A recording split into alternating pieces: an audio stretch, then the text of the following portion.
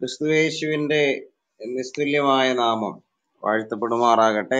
ഞാൻ എന്റെ sound audible ആണല്ലോ അല്ലെ? ശരിക്കും കേൾക്കുന്നുണ്ടല്ലോ അല്ലെ? ഉണ്ട് നന്നായി ആ അതെ കേൾക്കുന്നുണ്ട്. കേൾക്കുന്നുണ്ട്. ശരി.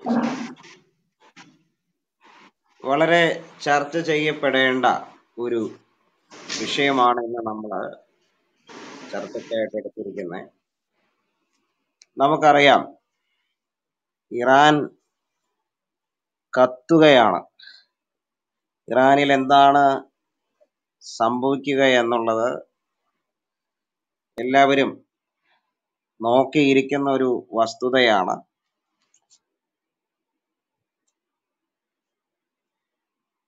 വളരെ ശക്തമായിട്ടുള്ള പ്രക്ഷോഭമാണ് ഇറാനിൽ നടന്നുകൊണ്ടിരിക്കുന്നത്. നമുക്കറിയാം, ഈ കഴിഞ്ഞ സെപ്റ്റംബർ 13 ഇറാനിൽ അമിനി എന്ന പെൺകുട്ടി തന്റെ സഹോദരനോടൊപ്പം ഇറാന്റെ തലസ്ഥാനമായ ടെഹ്റാനിലേക്ക് യാത്ര ചെയ്യുമ്പോൾ അവരുടെ യാത്രാ മധ്യേ സദാചാര പോലീസ്, ഇറാന്റെ മത പോലീസ് ഈ പെൺകുട്ടിയെ പിടിച്ചുകൊണ്ടു പോവുകയും വളരെ ദാരുണമായ നിലയിൽ ആ പെൺകുട്ടി കൊല ചെയ്യപ്പെടുകയും ചെയ്തു. ഇത് നമുക്കെല്ലാവർക്കും പൊതുവായിട്ട് കിട്ടിയിരിക്കുന്ന ഒരു ചിത്രമാണ്. പൊതുവെ സ്ത്രീകളുടെ വസ്ത്രധാരണം സംബന്ധിച്ച് അതിനെ ചെക്ക് ചെയ്തുകൊണ്ട് അവരെങ്ങനെയാണ് വസ്ത്രം ധരിക്കുന്നത്, ഇസ്ലാമിന്റെ ശരീഅത്ത് അനുസരിച്ചാണോ എന്നാണ് മുഖ്യമായിട്ട് ഈ മോറൽ പോലീസ് ചെയ്തുകൊണ്ടിരുന്ന പ്രധാനപ്പെട്ട കാര്യം. ആ ഇസ്ലാമിക ശരീഅത്ത് നിയമത്തിന് വിരുദ്ധമായിട്ട് ആരെങ്കിലും വസ്ത്രം ധരിക്കുകയോ അങ്ങനെയുള്ള കാര്യങ്ങൾ ചെയ്യുകയാണെങ്കിൽ അവർ എന്ത് ചെയ്യും? പിടിച്ചുകൊണ്ടു പോകും, ജയിലിൽ അടയ്ക്കും, ക്രൂരമായ പീഡനങ്ങൾക്ക് ഇരയാക്കും. ഇതെല്ലാം സംഭവിച്ചുകൊണ്ടിരിക്കുന്ന കാര്യമാണ്. ഇപ്പോൾ ഇതെന്ത് ചെയ്യുന്നു? വളരെ ശക്തമായ നിലയിൽ ചർച്ച ചെയ്യപ്പെട്ടുകൊണ്ടിരിക്കുകയാണ്. എന്ന് മാത്രമല്ല, ഈ അമിനി എന്ന പെൺകുട്ടിക്ക് ഇങ്ങനെ ഒരു അവസ്ഥ ഉണ്ടായതിനു ശേഷം വളരെ ശക്തമായ പ്രക്ഷോഭങ്ങൾ ഇസ്ലാമിക ഇറാനിൽ നടന്നുകൊണ്ടിരിക്കുകയാണ്. നിങ്ങളെല്ലാവരും ഇത് ശ്രദ്ധിച്ചിട്ടുണ്ടാകും എന്നുള്ളതാണ് ഞങ്ങൾ മനസ്സിലാക്കുന്നത്. ഇസ്ലാമിക് റിപ്പബ്ലിക് ഇറാനിൽ നിലവിൽ വന്നതിന് ശേഷമാണ് ഇത്തരത്തിലുള്ള മോറൽ പോലീസ് ശരീഅത്ത് നിയമത്തെ നടപ്പിലാക്കാൻ വേണ്ടി ഇറാൻ ഗവൺമെന്റ് നിയോഗിച്ചത്. 2005 അഹമ്മദിനജാദ് ഭരിക്കുന്ന ആ സമയത്ത് ഇത് കൂടുതൽ ഒഫീഷ്യലായിട്ട് അത് സജീവമാകുന്നതായിട്ട് നമുക്ക് കാണാൻ പറ്റുന്നത്. എന്തായിരുന്നു അവരുടെ ഉദ്ദേശം?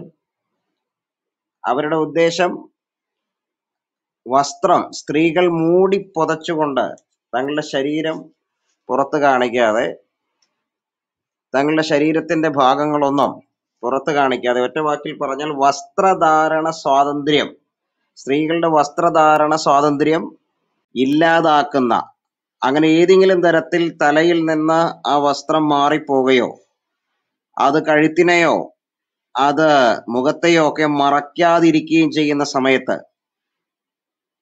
ഒരുപക്ഷെ യാത്രയിലായിരിക്കാം, അല്ലെങ്കിൽ ഒരുപക്ഷെ മാർക്കറ്റിൽ സാധനങ്ങൾ വാങ്ങാൻ പോകുമ്പോഴായിരിക്കാം, ഈ മത പോലീസ് എന്ത് ചെയ്യും? ചാടി വീഴും. അങ്ങനെ ചാടി വീണ് എന്ത് ചെയ്യും? പലരെയും കൊണ്ടുപോകും. അങ്ങനെ ഒരുപാട് പെൺകുട്ടികളെ ഇറാന്റെ ജയിലുകളിൽ ഒരുപാട് പെൺകുട്ടികൾ ഇത്തരത്തിൽ പിടിക്കപ്പെട്ടുണ്ട്. അതിക്രൂരമായ പീഡനത്തിലൂടെ പലരും എന്ത് ചെയ്തിട്ടുണ്ട്? കടന്നു പോയിട്ടുണ്ട്. റീ എഡ്യൂക്കേഷൻ കൊടുക്കുക എന്നാണ് അവർ പറയുന്നത്. എന്ന് പറഞ്ഞാൽ ഇത് തെറ്റിച്ചു, അതുകൊണ്ട് വീണ്ടും ഇസ്ലാമിക നിയമം അനുസരിച്ച് ശരീഅത്ത് അനുസരിച്ചുള്ള സംവിധാനത്തിലേക്ക് തിരിച്ചു കൊണ്ടുവരിക, അതാണ് ലക്ഷ്യം എന്നാണ് അവർ പറയുന്നത്. ഇത് ഇറാനിൽ മാത്രമല്ല, നമുക്കറിയാം പാകിസ്ഥാൻ പോലുള്ള രാജ്യങ്ങളിൽ തീവ്രവാദ സ്വഭാവമുള്ള താലിബാൻ ഭരിക്കുന്ന അഫ്ഗാനിസ്ഥാനിൽ, മിക്കവാറും ഇസ്ലാമിക രാജ്യങ്ങളിലൊക്കെ പിന്തുടരുന്ന സിസ്റ്റം തന്നെയാണ് ഇറാനിലും. ഇറാനിലെ ഷിയയാണ്, ഇസ്ലാമിന്റെ ഷിയ വിഭാഗമാണ്. സുന്നികളും ഷിയകളും തമ്മിൽ ശത്രുതയിലാണ്, നമുക്കറിയാം. സൗദിയും ഇറാനും തമ്മിലുള്ള ശത്രുതയൊക്കെ നമുക്കറിയാം. ശരിക്കു പറഞ്ഞാൽ സുന്നികളായിട്ടുള്ള മുസ്ലിങ്ങൾ ഷിയകളെ മുസ്ലിങ്ങളായിട്ട് കണക്കാക്കുന്നില്ല, ഷിയകളും സുന്നികളെ മുസ്ലിങ്ങളായിട്ട് കണക്കാക്കുന്നില്ല എന്നുള്ളതാണ് വാസ്തവം. ഇതുകൊണ്ടാണ് ഇവര് പരസ്പരം കൊല്ലുന്നത്.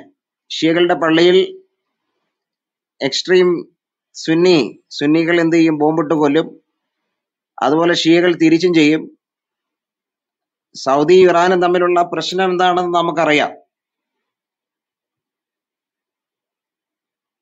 ക്രിസ്ത്യാനികളെ പോലുള്ളവർ ഇതിലും ഷിയകളെക്കാളും കൂടുതൽ തങ്ങളോട് അടുത്തവരാണെന്നൊക്കെയാണ് സുന്നികൾ ചിന്തിക്കുന്നത്. ISIS പോലുള്ള തീവ്രവാദ സംഘടനകൾ എക്സ്ട്രീം സുന്നിയാണ്, സുന്നികളായിട്ട് തന്നെയാണ് അവരും കണക്ക് കൂട്ടുന്നത്. അപ്പൊ ഇത്തരം പ്രശ്നങ്ങൾ ഇതിന്റെ ഇടയ്ക്കുള്ളപ്പോൾ തന്നെ ഈ പൊതുവായ കാര്യങ്ങൾ വരുമ്പോൾ, എന്ന് പറഞ്ഞാൽ അള്ളാഹുവിനെ സംബന്ധിച്ചുള്ള കാര്യങ്ങൾ വരുമ്പോൾ, മുഹമ്മദിനെ സംബന്ധിച്ചുള്ള കാര്യങ്ങൾ വരുമ്പോൾ, ഇസ്ലാമിന്റെ ജീവിത രീതിയെ, ഇസ്ലാമിന്റെ ശരീഅത്ത് നടപ്പാക്കുന്ന സാഹചര്യങ്ങളിലേക്ക് വരുമ്പോൾ പൊതുവായിട്ടൊരു സ്വഭാവം അത് സുന്നി എന്നോ ഷിയ എന്നോ മുജാഹിദ് എന്നോ വേർതിരിവില്ലാതെ കാണിക്കുന്നതായിട്ട് നമുക്ക് കാണാൻ പറ്റും. പ്രത്യേകിച്ച് സ്ത്രീകളുടെ കാര്യത്തിലൊക്കെ അവരുടെ വസ്ത്രധാരണ സംബന്ധിച്ച്, അവരുടെ ജീവിത രീതി സംബന്ധിച്ച് അവരെ വല്ലാതെ അടക്കി ഒതുക്കി അങ്ങനെ ജീവിക്കുന്ന ഒരു സമ്പ്രദായം ആഘോഷിക്കുന്നതായിട്ട് നമുക്ക് കാണാം. ഈ അടുത്തിടയ്ക്കാണ്. അപ്പൊ ഈ പ്രക്ഷോഭങ്ങൾ ഇങ്ങനെ നടന്നുകൊണ്ടിരിക്കുകയാണ്. ഇസ്ലാമിക് റിപ്പബ്ലിക്കിനെതിരെ വളരെ ശക്തമായ പ്രക്ഷോഭങ്ങളാണ് നടന്നുകൊണ്ടിരിക്കുന്നത്. ഹിജാബുകൾ കത്തിക്കുന്നു, വഴിയിൽ തൊപ്പി വെച്ചുകൊണ്ട് പോകുന്ന ആളുകളുടെ ആ തൊപ്പിയെടുത്ത് ഊരിക്കളയുന്നു, ഹിജാബ് ഊരി എറിയുന്നു, മുടി മുറിക്കുന്നു, കത്തിക്കുന്നു. അങ്ങനെ വളരെ ശക്തമായ നിലയിലാണ് നടന്നുകൊണ്ടിരിക്കുന്നത്. അപ്പൊ ഈ അടുത്ത ദിവസം ഒരു വാർത്ത വന്നിരുന്നു, നിങ്ങൾ ശ്രദ്ധിച്ചോ എന്ന് എനിക്കറിയത്തില്ല. ഈ മതകാര്യ പോലീസിനെ, ഈ മോറൽ പോലീസ് എന്ന് വിളിക്കുന്ന ശരീഅത്ത് നിയമം നടപ്പിലാക്കാൻ, വഴി നീളെ ശരീഅത്ത് നിയമം എവിടെയെങ്കിലും തെറ്റുന്നുണ്ടോ എന്ന് നോക്കി നടക്കുന്ന ഈ പോലീസിനെ ഇറാൻ നിരോധിച്ചു എന്നൊരു വാർത്ത പുറത്തു വന്നിരുന്നു. ന്യൂയോർക്ക് ടൈംസ് പോലുള്ള പത്രങ്ങൾ അത് റിപ്പോർട്ട് ചെയ്തിട്ടുണ്ടായിരുന്നു. എന്നാൽ അമേരിക്കന്, ഈ ഇറാൻ ഗവൺമെന്റിന്റെ ഏറ്റവും വലിയ വിമർശകരിൽ ഒരാളായ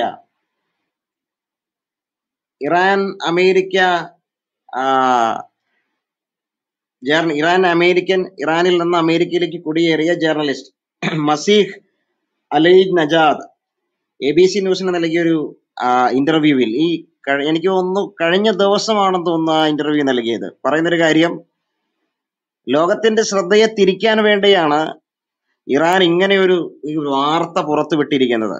ഏത് വാർത്ത? ഈ മതകാര്യ പോലീസിനെ, മതം നടപ്പിലാക്കാൻ, ശരീഅത്ത് നിയമം നടപ്പിലാക്കാൻ വേണ്ടി വഴി നീളെ നിയോഗിച്ചിരിക്കുന്ന ഈ പോലീസിനെ ഇറാൻ റിമൂവ് ചെയ്തു, അല്ലെങ്കിൽ ഇല്ല, അവരെ പറഞ്ഞു വിട്ടു എന്ന തരത്തിൽ പ്രചരിക്കുന്ന വാർത്ത സത്യത്തിൽ ഇറാൻ തന്നെ നിർമ്മിക്കുന്ന ഒരു ഫേക്ക് ന്യൂസ് ആണ് എന്നാണ് അവർ പറയുന്നത്. 2005 ഇത് ചെയ്തിട്ടുണ്ടെന്ന് അവർ പറയുന്നുണ്ട്. അത് ലോകത്തിന്റെ ശ്രദ്ധ അതിലേക്ക് തിരിക്കാൻ വേണ്ടിയാണ് അവരങ്ങനെ ചെയ്യുന്നത് എന്നാണ് പറയുന്നത്.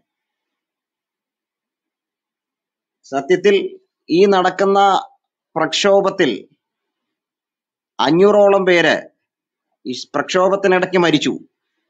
അതിൽ 62ഓളം കുഞ്ഞുങ്ങളാണ് മരിച്ചിട്ടുള്ളത്.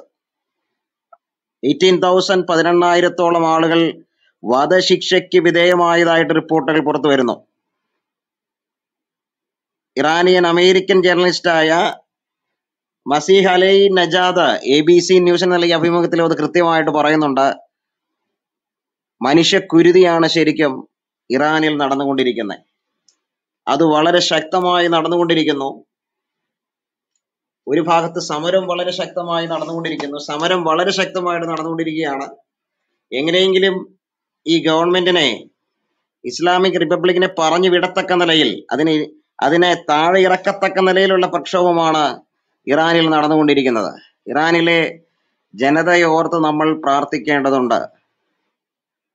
ഇറാനിയൻ ജനത സ്വാതന്ത്ര്യത്തിലേക്ക് വരേണ്ടതിന് വേണ്ടി നമ്മൾ പ്രാർത്ഥിക്കേണ്ടതുണ്ട്. ഇസ്ലാമിന്റെ പ്രത്യയശാസ്ത്രം എത്രമാത്രം അപകടകരമാണെന്നും അത് എത്രമാത്രം മനുഷ്യനെ നശിപ്പിക്കുന്നുവെന്നും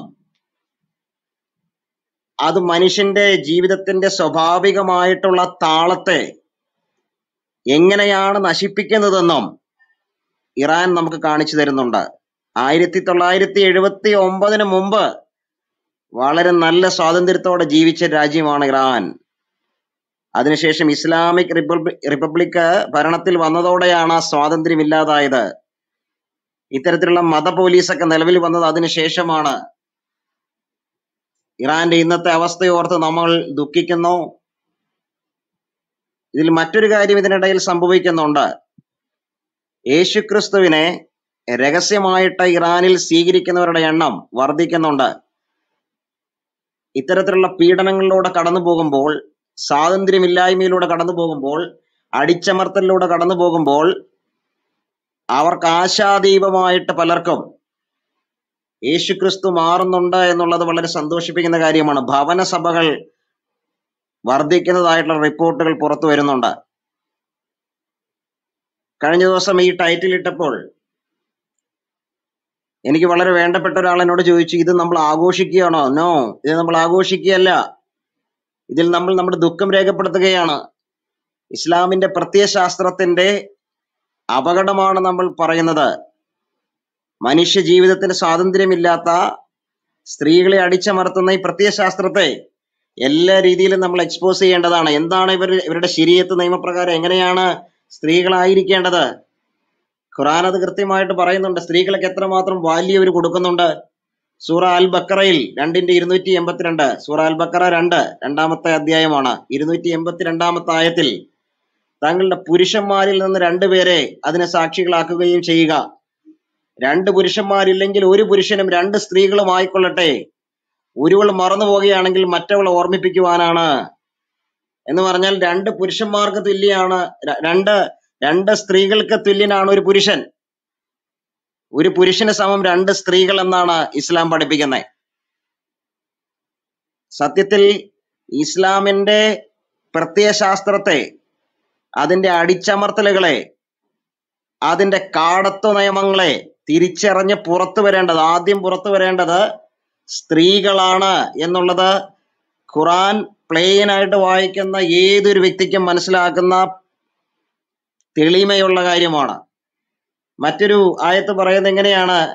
സൂറ അന്നിസ 4-ാമത്തെ അധ്യായം 11-ാമത്തെ ആയത്ത്, നിങ്ങളുടെ സന്താനങ്ങളുടെ കാര്യത്തിൽ അള്ളാഹു നിങ്ങളെ ഉപദേശിക്കുന്നു, പുരുഷന്റെ വിഹിതം 2 സ്ത്രീ വിഹിതത്തിന് തുല്യമാകുന്നു.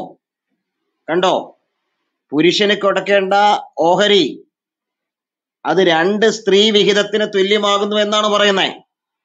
അങ്ങനെയാണെങ്കിൽ സ്ത്രീകൾക്ക് എത്രമാത്രം ഒരു കുടുംബത്തിൽ, ഒരു ഇസ്ലാമിക കുടുംബത്തിൽ പ്രാധാന്യമുണ്ട്. എങ്ങനെ ഇസ്ലാമിന്റെ പ്രത്യയശാസ്ത്രം അനുസരിച്ച്, മതമനുസരിച്ച് ഒരു സ്ത്രീക്ക് ജീവിക്കാൻ പറ്റും? കാരണം ഒരു പുരുഷൻ സമം 2 സ്ത്രീകളാണ്. ഒരു പുരുഷന് കുടുംബത്തിൽ നിന്ന് കിട്ടേണ്ട ഓഹരി അത് 2 സ്ത്രീ വിഹിതത്തിന് തുല്യമാണ്. അപ്പോൾ സ്ത്രീകൾക്ക് എത്രമാത്രം പ്രാധാന്യമുണ്ട്? 2-ാം സ്ഥാനം പോലും സത്യത്തിലില്ല. പുരുഷനാൽ അടിച്ചമർത്തപ്പെടുന്ന ഒരു ഉപഭോഗ വസ്തുവായിട്ടല്ലേ ശരിക്കും സ്ത്രീയെ കാണുന്നേ? നമുക്ക് അങ്ങനെയല്ല ഇസ്ലാമിനെ പഠിക്കുമ്പോൾ മനസ്സിലാകുന്നേ. സൂറ അന്നിസയിൽ തന്നെ 4:34, 4-ാമത്തെ സൂറ 34-ാമത്തെ ആയത്തിൽ എന്താ പറയുന്നേ? ഏത് സ്ത്രീകളിൽ നിന്ന് നിങ്ങൾ അനുസരണക്കേട് ആശങ്കിക്കുന്നുവോ അവരെ സതുപദേശം ചെയ്യുക, ശയ്യകളിൽ കെട്ടിയിടുക, അടിക്കുക. അങ്ങനെ അവർ നിങ്ങളെ അനുസരിക്കുന്നവരായാൽ പിന്നെ അവരെ പീഡിപ്പിക്കുവാൻ മാർഗം അന്വേഷിക്കാതിരിപ്പിൻ. അനുസരണക്കേട് ഒരു സ്ത്രീ ഒരു പുരുഷനോട് കാണിച്ചാൽ, ഇസ്ലാമിലെ പുരുഷനോട് കാണിച്ചു കഴിഞ്ഞാൽ അവളെ ശയ്യയിൽ കെട്ടിയിടാം, അവളെ അടിക്കാം. കണ്ടോ, ഇത്രയും കാടത്വ നിയമം മറ്റെവിടെയെങ്കിലും നമുക്ക് കാണാൻ പറ്റുമോ? ഒഫീഷ്യലായിട്ട് സ്ത്രീയെ കെട്ടിയിടാനും അടിക്കാനും പ്രേരിപ്പിക്കുന്ന മറ്റൊരു മതമുണ്ടോ? ചിന്തിക്കേണ്ട കാര്യമാണ്. സ്ത്രീകളാണ് ഇതിൽ നിന്ന് പുറത്തേക്ക് വരേണ്ടതെന്നുള്ളതാണ് ഞാൻ പറയുന്നത്. ഇറാനിൽ നടക്കുന്നത് എന്താണ്? ഇറാനിലെ പ്രക്ഷോഭത്തിന്റെ മുന്നിലും സ്ത്രീകളാണ്. വളരെ ശക്തമായും ആ സമരത്തെ മുന്നിൽ നിന്ന് നയിക്കുന്ന സ്ത്രീകളാണ്. അവർ പരസ്യമായിട്ട് തലമുടി മുറിക്കുന്നു, ഹിജാബുകൾ കത്തിക്കുന്നു, അത്തരം വസ്ത്രങ്ങൾ കത്തിക്കുകയാണ് തെരുവിലിട്ട്.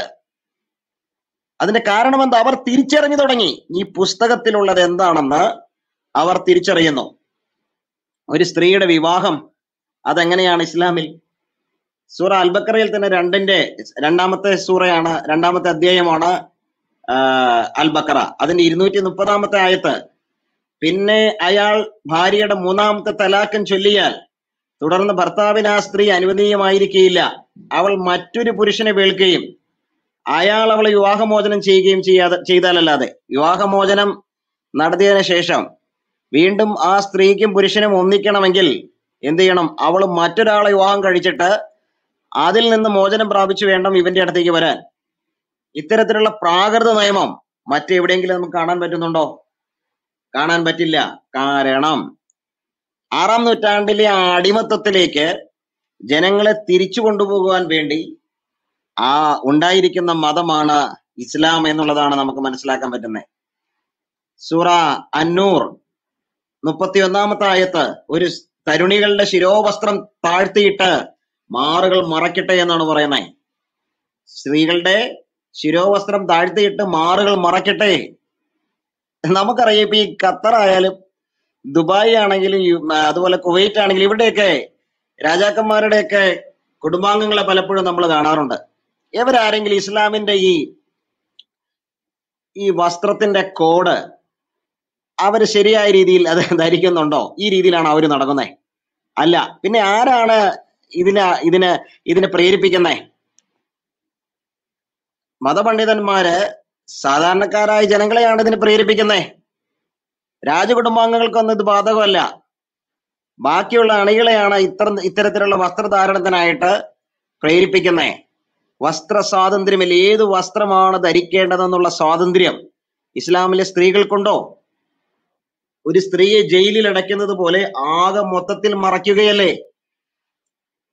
ഈ ഇങ്ങനെ മറയ്ക്കുന്നത് മൂലം അവൾക്ക് ഉന്മേഷത്തോടെ ജോലി ചെയ്യാനും ഉന്മേഷത്തോടെ ജീവിക്കാനും സ്വാതന്ത്ര്യം അനുഭവിക്കാനും ആഗ്രഹത്തെയല്ലേ ഇസ്ലാം ഇല്ലാതാക്കുന്നേ? വ്യക്തി സ്വാതന്ത്ര്യമല്ലേ ഹനിക്കുന്നേ? തിരിച്ചറിയേണ്ടത് ആരാണ്? ഇസ്ലാമിന്റെ പ്രത്യയശാസ്ത്രം അനുസരിച്ച് ജീവിക്കുന്ന സ്ത്രീകളാണത് തിരിച്ചറിയേണ്ടത്. മനുഷ്യനെ പഴയ അടിമത്തത്തിന്റെ കാലത്തിലേക്കാണ് ഈ പ്രത്യയശാസ്ത്രം കൊണ്ടുപോകുന്നത്. ഞാൻ പറഞ്ഞ് അവസാനിപ്പിക്കുകയാണ്. അപ്പോൾ ഇറാനിൽ വമ്പൻ പ്രക്ഷോഭം നടന്നുകൊണ്ടിരിക്കുകയാണ്. എന്തിന്റെ പേരിലാണ് പ്രക്ഷോഭം?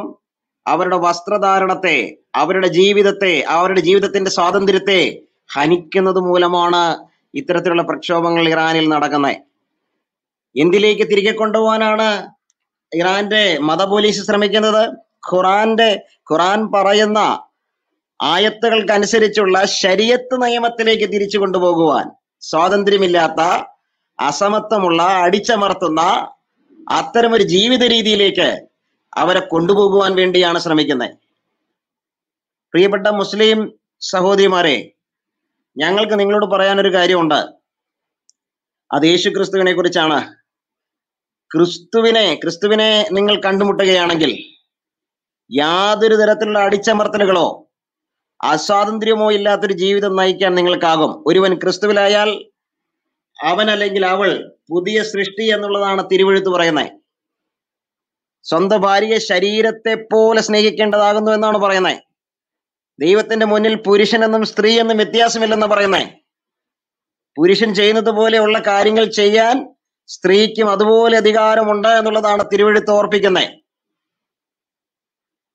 കുടുംബത്തിൽ അവൾക്ക് സ്വാതന്ത്ര്യമുണ്ട് തന്റെ അഭിപ്രായങ്ങൾ പ്രകടിപ്പിക്കുവാൻ, ലീഡർഷിപ്പ് കൈയാളുവാൻ, തന്റെ സ്വതന്ത്രമായിട്ടുള്ള ജീവിതം നയിക്കുവാൻ.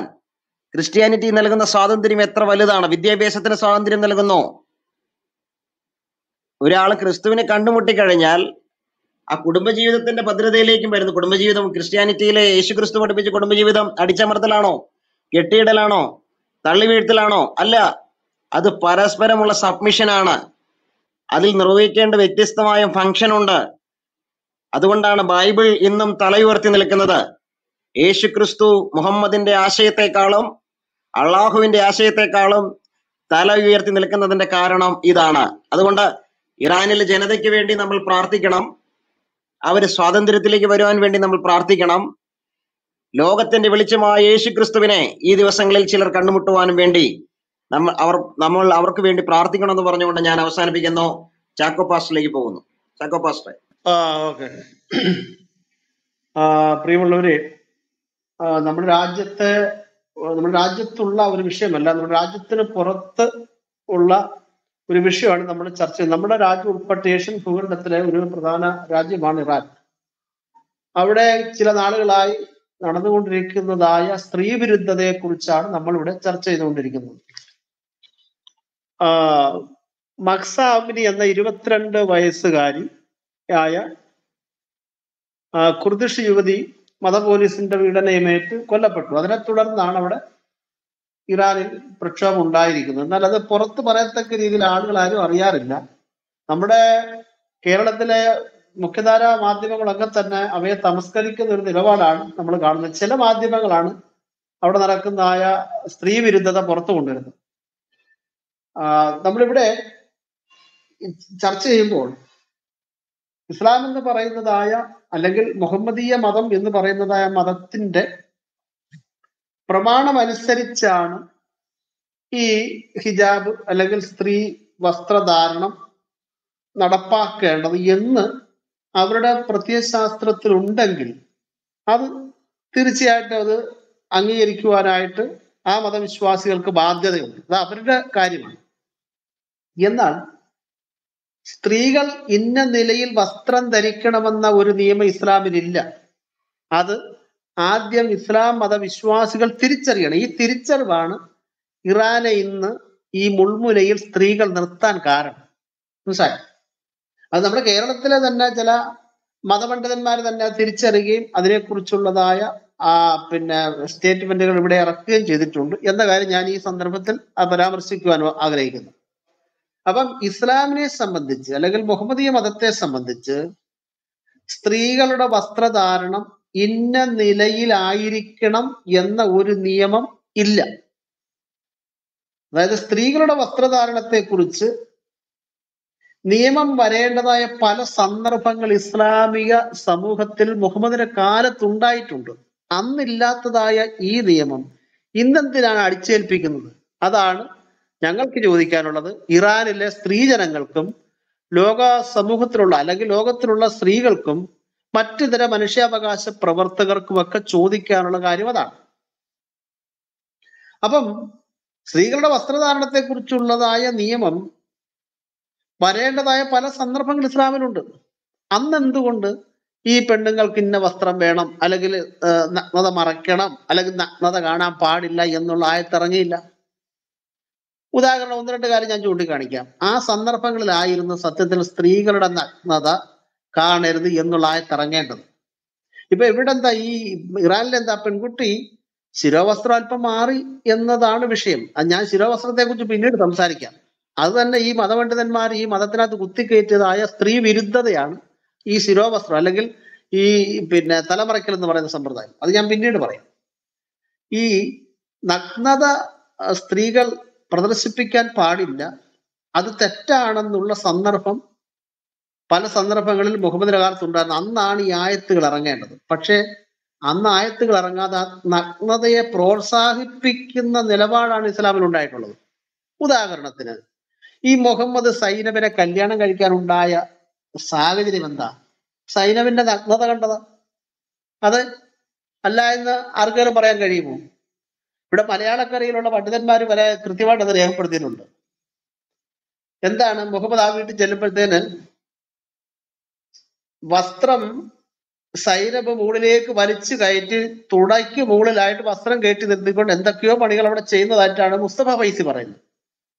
അതല്ലാതെ കാറ്റത്ത് അവരുടെ നഗ്നത, വസ്ത്രം മാറി അവൾ നഗ്നയായിരുന്നു, ആ നഗ്നത മുഹമ്മദ് കണ്ടു എന്ന് പറയുന്നതായ വേറൊരു തഫ്സീറുണ്ട്. അപ്പൊ ഈ നഗ്നത കണ്ടപ്പോൾ ആ സന്ദർഭത്തിലല്ലേ അള്ളാഹുവിന്റെ ആയത്തിറങ്ങേണ്ടത്? സ്ത്രീകളെ, നിങ്ങളുടെ നഗ്ന ശരീരം കാണിക്കരുത്, ഹേ മുഹമ്മദേ നഗ്നതയിലേക്ക് നോക്കരുത്, അത് തെറ്റാണ്, അത് പാവമാണ്. ആ പാവം എന്നുള്ളത് ഇസ്ലാമിലില്ലല്ലോ. അത് തെറ്റാണെന്നെങ്കിലും പറയാമല്ലോ. പറിച്ച് എന്തോ പറഞ്ഞത് മുഹമ്മദ്?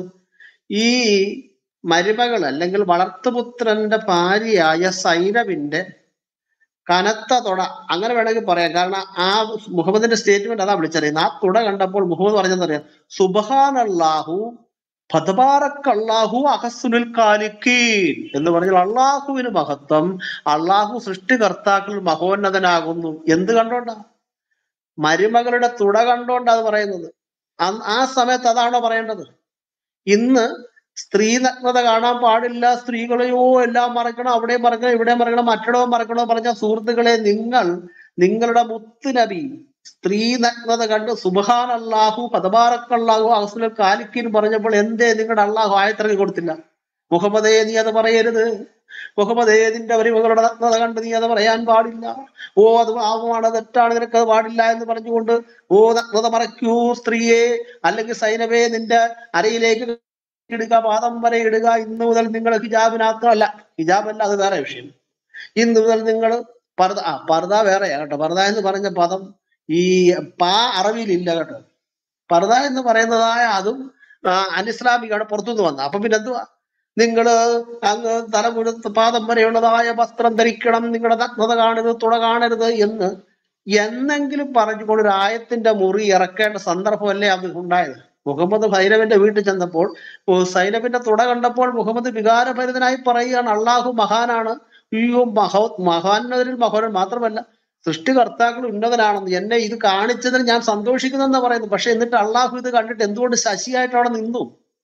എന്തുകൊണ്ട് അള്ളാഹു ബ്ലിങ്ങായി പോയി? അള്ളാഹുവിന് എന്തെങ്കിലും ധാർമ്മികതയുടെ ഒരു ലാഞ്ചന, ഒരു കഴഞ്ച് വെളിവുണ്ടെങ്കിൽ അപ്പോഴാണ് ഈ സ്ത്രീകളുടെ വസ്ത്രധാരണത്തെ കുറിച്ച് ആയത്തിറക്കേണ്ടത്. ഇറക്കിയില്ല, തീർന്നില്ല പരിപാടി.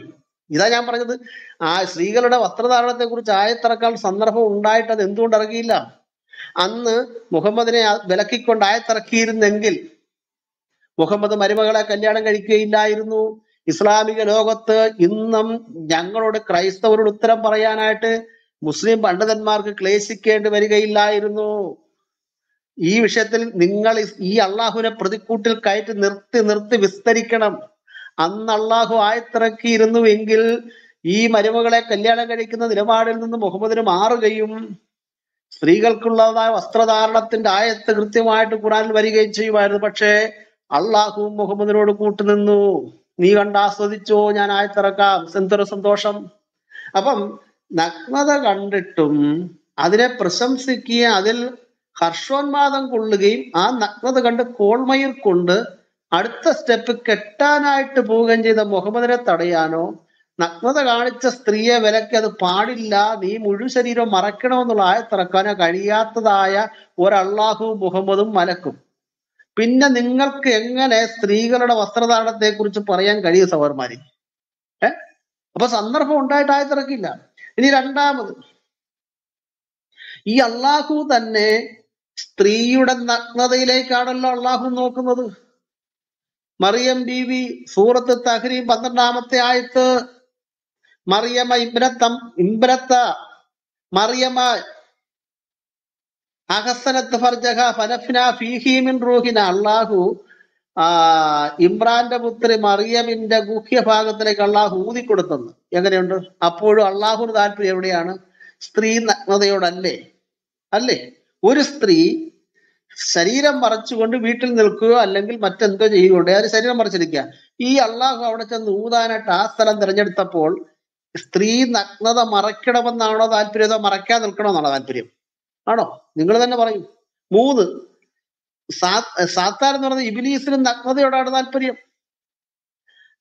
ആദമിന്റെയും അദ്ദേഹത്തിന്റെ ഇണയുടെയും നഗ്നത കാണുവാൻ ആഗ്രഹിച്ച് അവരെ പ്രലോഭിപ്പിച്ചു എന്നാണ് നിങ്ങളുടെ കിതാബ് പറയുന്നത്. അപ്പൊ ഇവിടങ്ങളിലൊക്കെ ഈ സ്ത്രീകളുടെ നഗ്നത കാണുവാൻ വെമ്പൽ കൊള്ളുന്നതായ ആളുകൾ മുഹമ്മദ് കണ്ടിട്ട് അത് പ്രശംസിക്കുന്നു, അള്ളാഹു അവിടെ കയറി ഊതുന്നു, ഇബ്ലീസ് അത് കാണാനായിട്ട് പ്രോത്സാഹിപ്പിച്ചുകൊണ്ട് ഇവരെ തെറ്റിലേക്ക് വീഴ്ത്തുന്നു, അല്ലെങ്കിൽ ഇവരെ കെണിയിലേക്ക് വീഴ്ത്തി ഇവരുടെ നഗ്നത കാണുന്നു. കണ്ടോ? എന്നിട്ട് പിന്നെ നമ്മൾ വായിക്കുന്നതാണ്, അത്തീല കൊണ്ട് അവർ വസ്ത്രം ധരിച്ചു. അപ്പൊ സാത്താനും ഇഷ്ടം സ്ത്രീ നഗ്നത, അള്ളാഹുവിനും ഇഷ്ടം ഗുഹ്യം, മുഹമ്മദിനും ഇഷ്ടം പെണ്ണുങ്ങളുടെ തൊട. ഇതെല്ലാം നിങ്ങളുടെ പുസ്തകത്തിൽ എഴുതി വെച്ചിരിക്കുക. നിങ്ങൾ എന്തിനാണ് ഈ ആധുനിക കാലത്ത് ഈ ഇറാനിലെ സ്ത്രീകളോട് ഇത്ര ക്രൂരത ചെയ്യുന്നത്?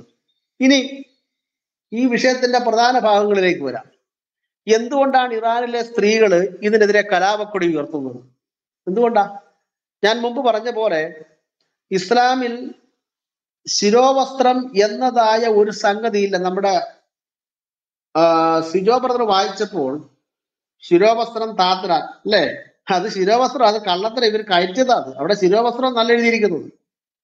ഇവര് ഹിജാബിനെ കുറിച്ച് കലാപം എന്നാണല്ലോ ഇവർ എഴുതിയിരിക്കുന്നത്. ഹിജാബിനെ കുറിച്ചുള്ള കലാപം എന്നാണ് എഴുതിയിരിക്കുന്നത് കേട്ടോ. ദേശാഭിമാനി ഇന്നലത്തെ പത്രം 5-ാം തീയതിയത്തെ പത്രത്തിൽ എഴുതിയിരിക്കുന്നതാണ് ഇറാനിൽ മതകാര്യ പോലീസ് നിർത്തലാക്കി എന്നൊരു തൊട്ട് താഴെ എഴുതിയിരിക്കുന്നത് ഇങ്ങനെയാണ്: ഹിജാബ് അടിച്ചേൽപ്പിക്കൽ വിരുദ്ധ പ്രക്ഷോഭം ശക്തമായിരിക്കെ മതകാര്യ പോലീസ് സംവിധാനം നിർത്തലാക്കി ഇറാൻ. അപ്പൊ ഇവിടെ ദേശാഭിമാനി പറയുന്നത് ഹിജാബ് അടിച്ചേൽപ്പിക്കൽ എന്നാണ്. എന്തുവാ ഹിജാബ് എന്ന് പറയുന്നത്? ഈ ഹിജാബിനെയാണ് ഇവര് കള്ളവ്യാഖ്യാനം നടത്തി പാവപ്പെട്ട സ്ത്രീകളുടെ തലയിൽ ഇടുന്ന ശിരോവസ്ത്രമാക്കി മാറ്റിയത്. ഹിജാബും ശിരോവസ്ത്രവും തമ്മിൽ യാതൊരു ബന്ധവുമില്ല എന്ന് പ്രാരംഭത്തിൽ അറിയിക്കുകയാണ്. ഇത് സ്ത്രീവിരുദ്ധതയ്ക്ക് വേണ്ടി പാവപ്പെട്ട സഹോദരിമാരെ അടിച്ചമർത്തി അവരെ വെറും ഉപഭോഗ വസ്തുക്കളാക്കി, സുഖഭോഗ വസ്തുക്കളാക്കി, അവരെ വെറും പാഴ്വസ്തുവാക്കുവാനായിട്ട് മുഹമ്മദിന്റെ അനുയായികൾ കണ്ടുപിടിച്ചതായ തിട്ടൂരമാണ് ഈ ശിരോവസ്ത്രം എന്ന് പറയുന്നത്.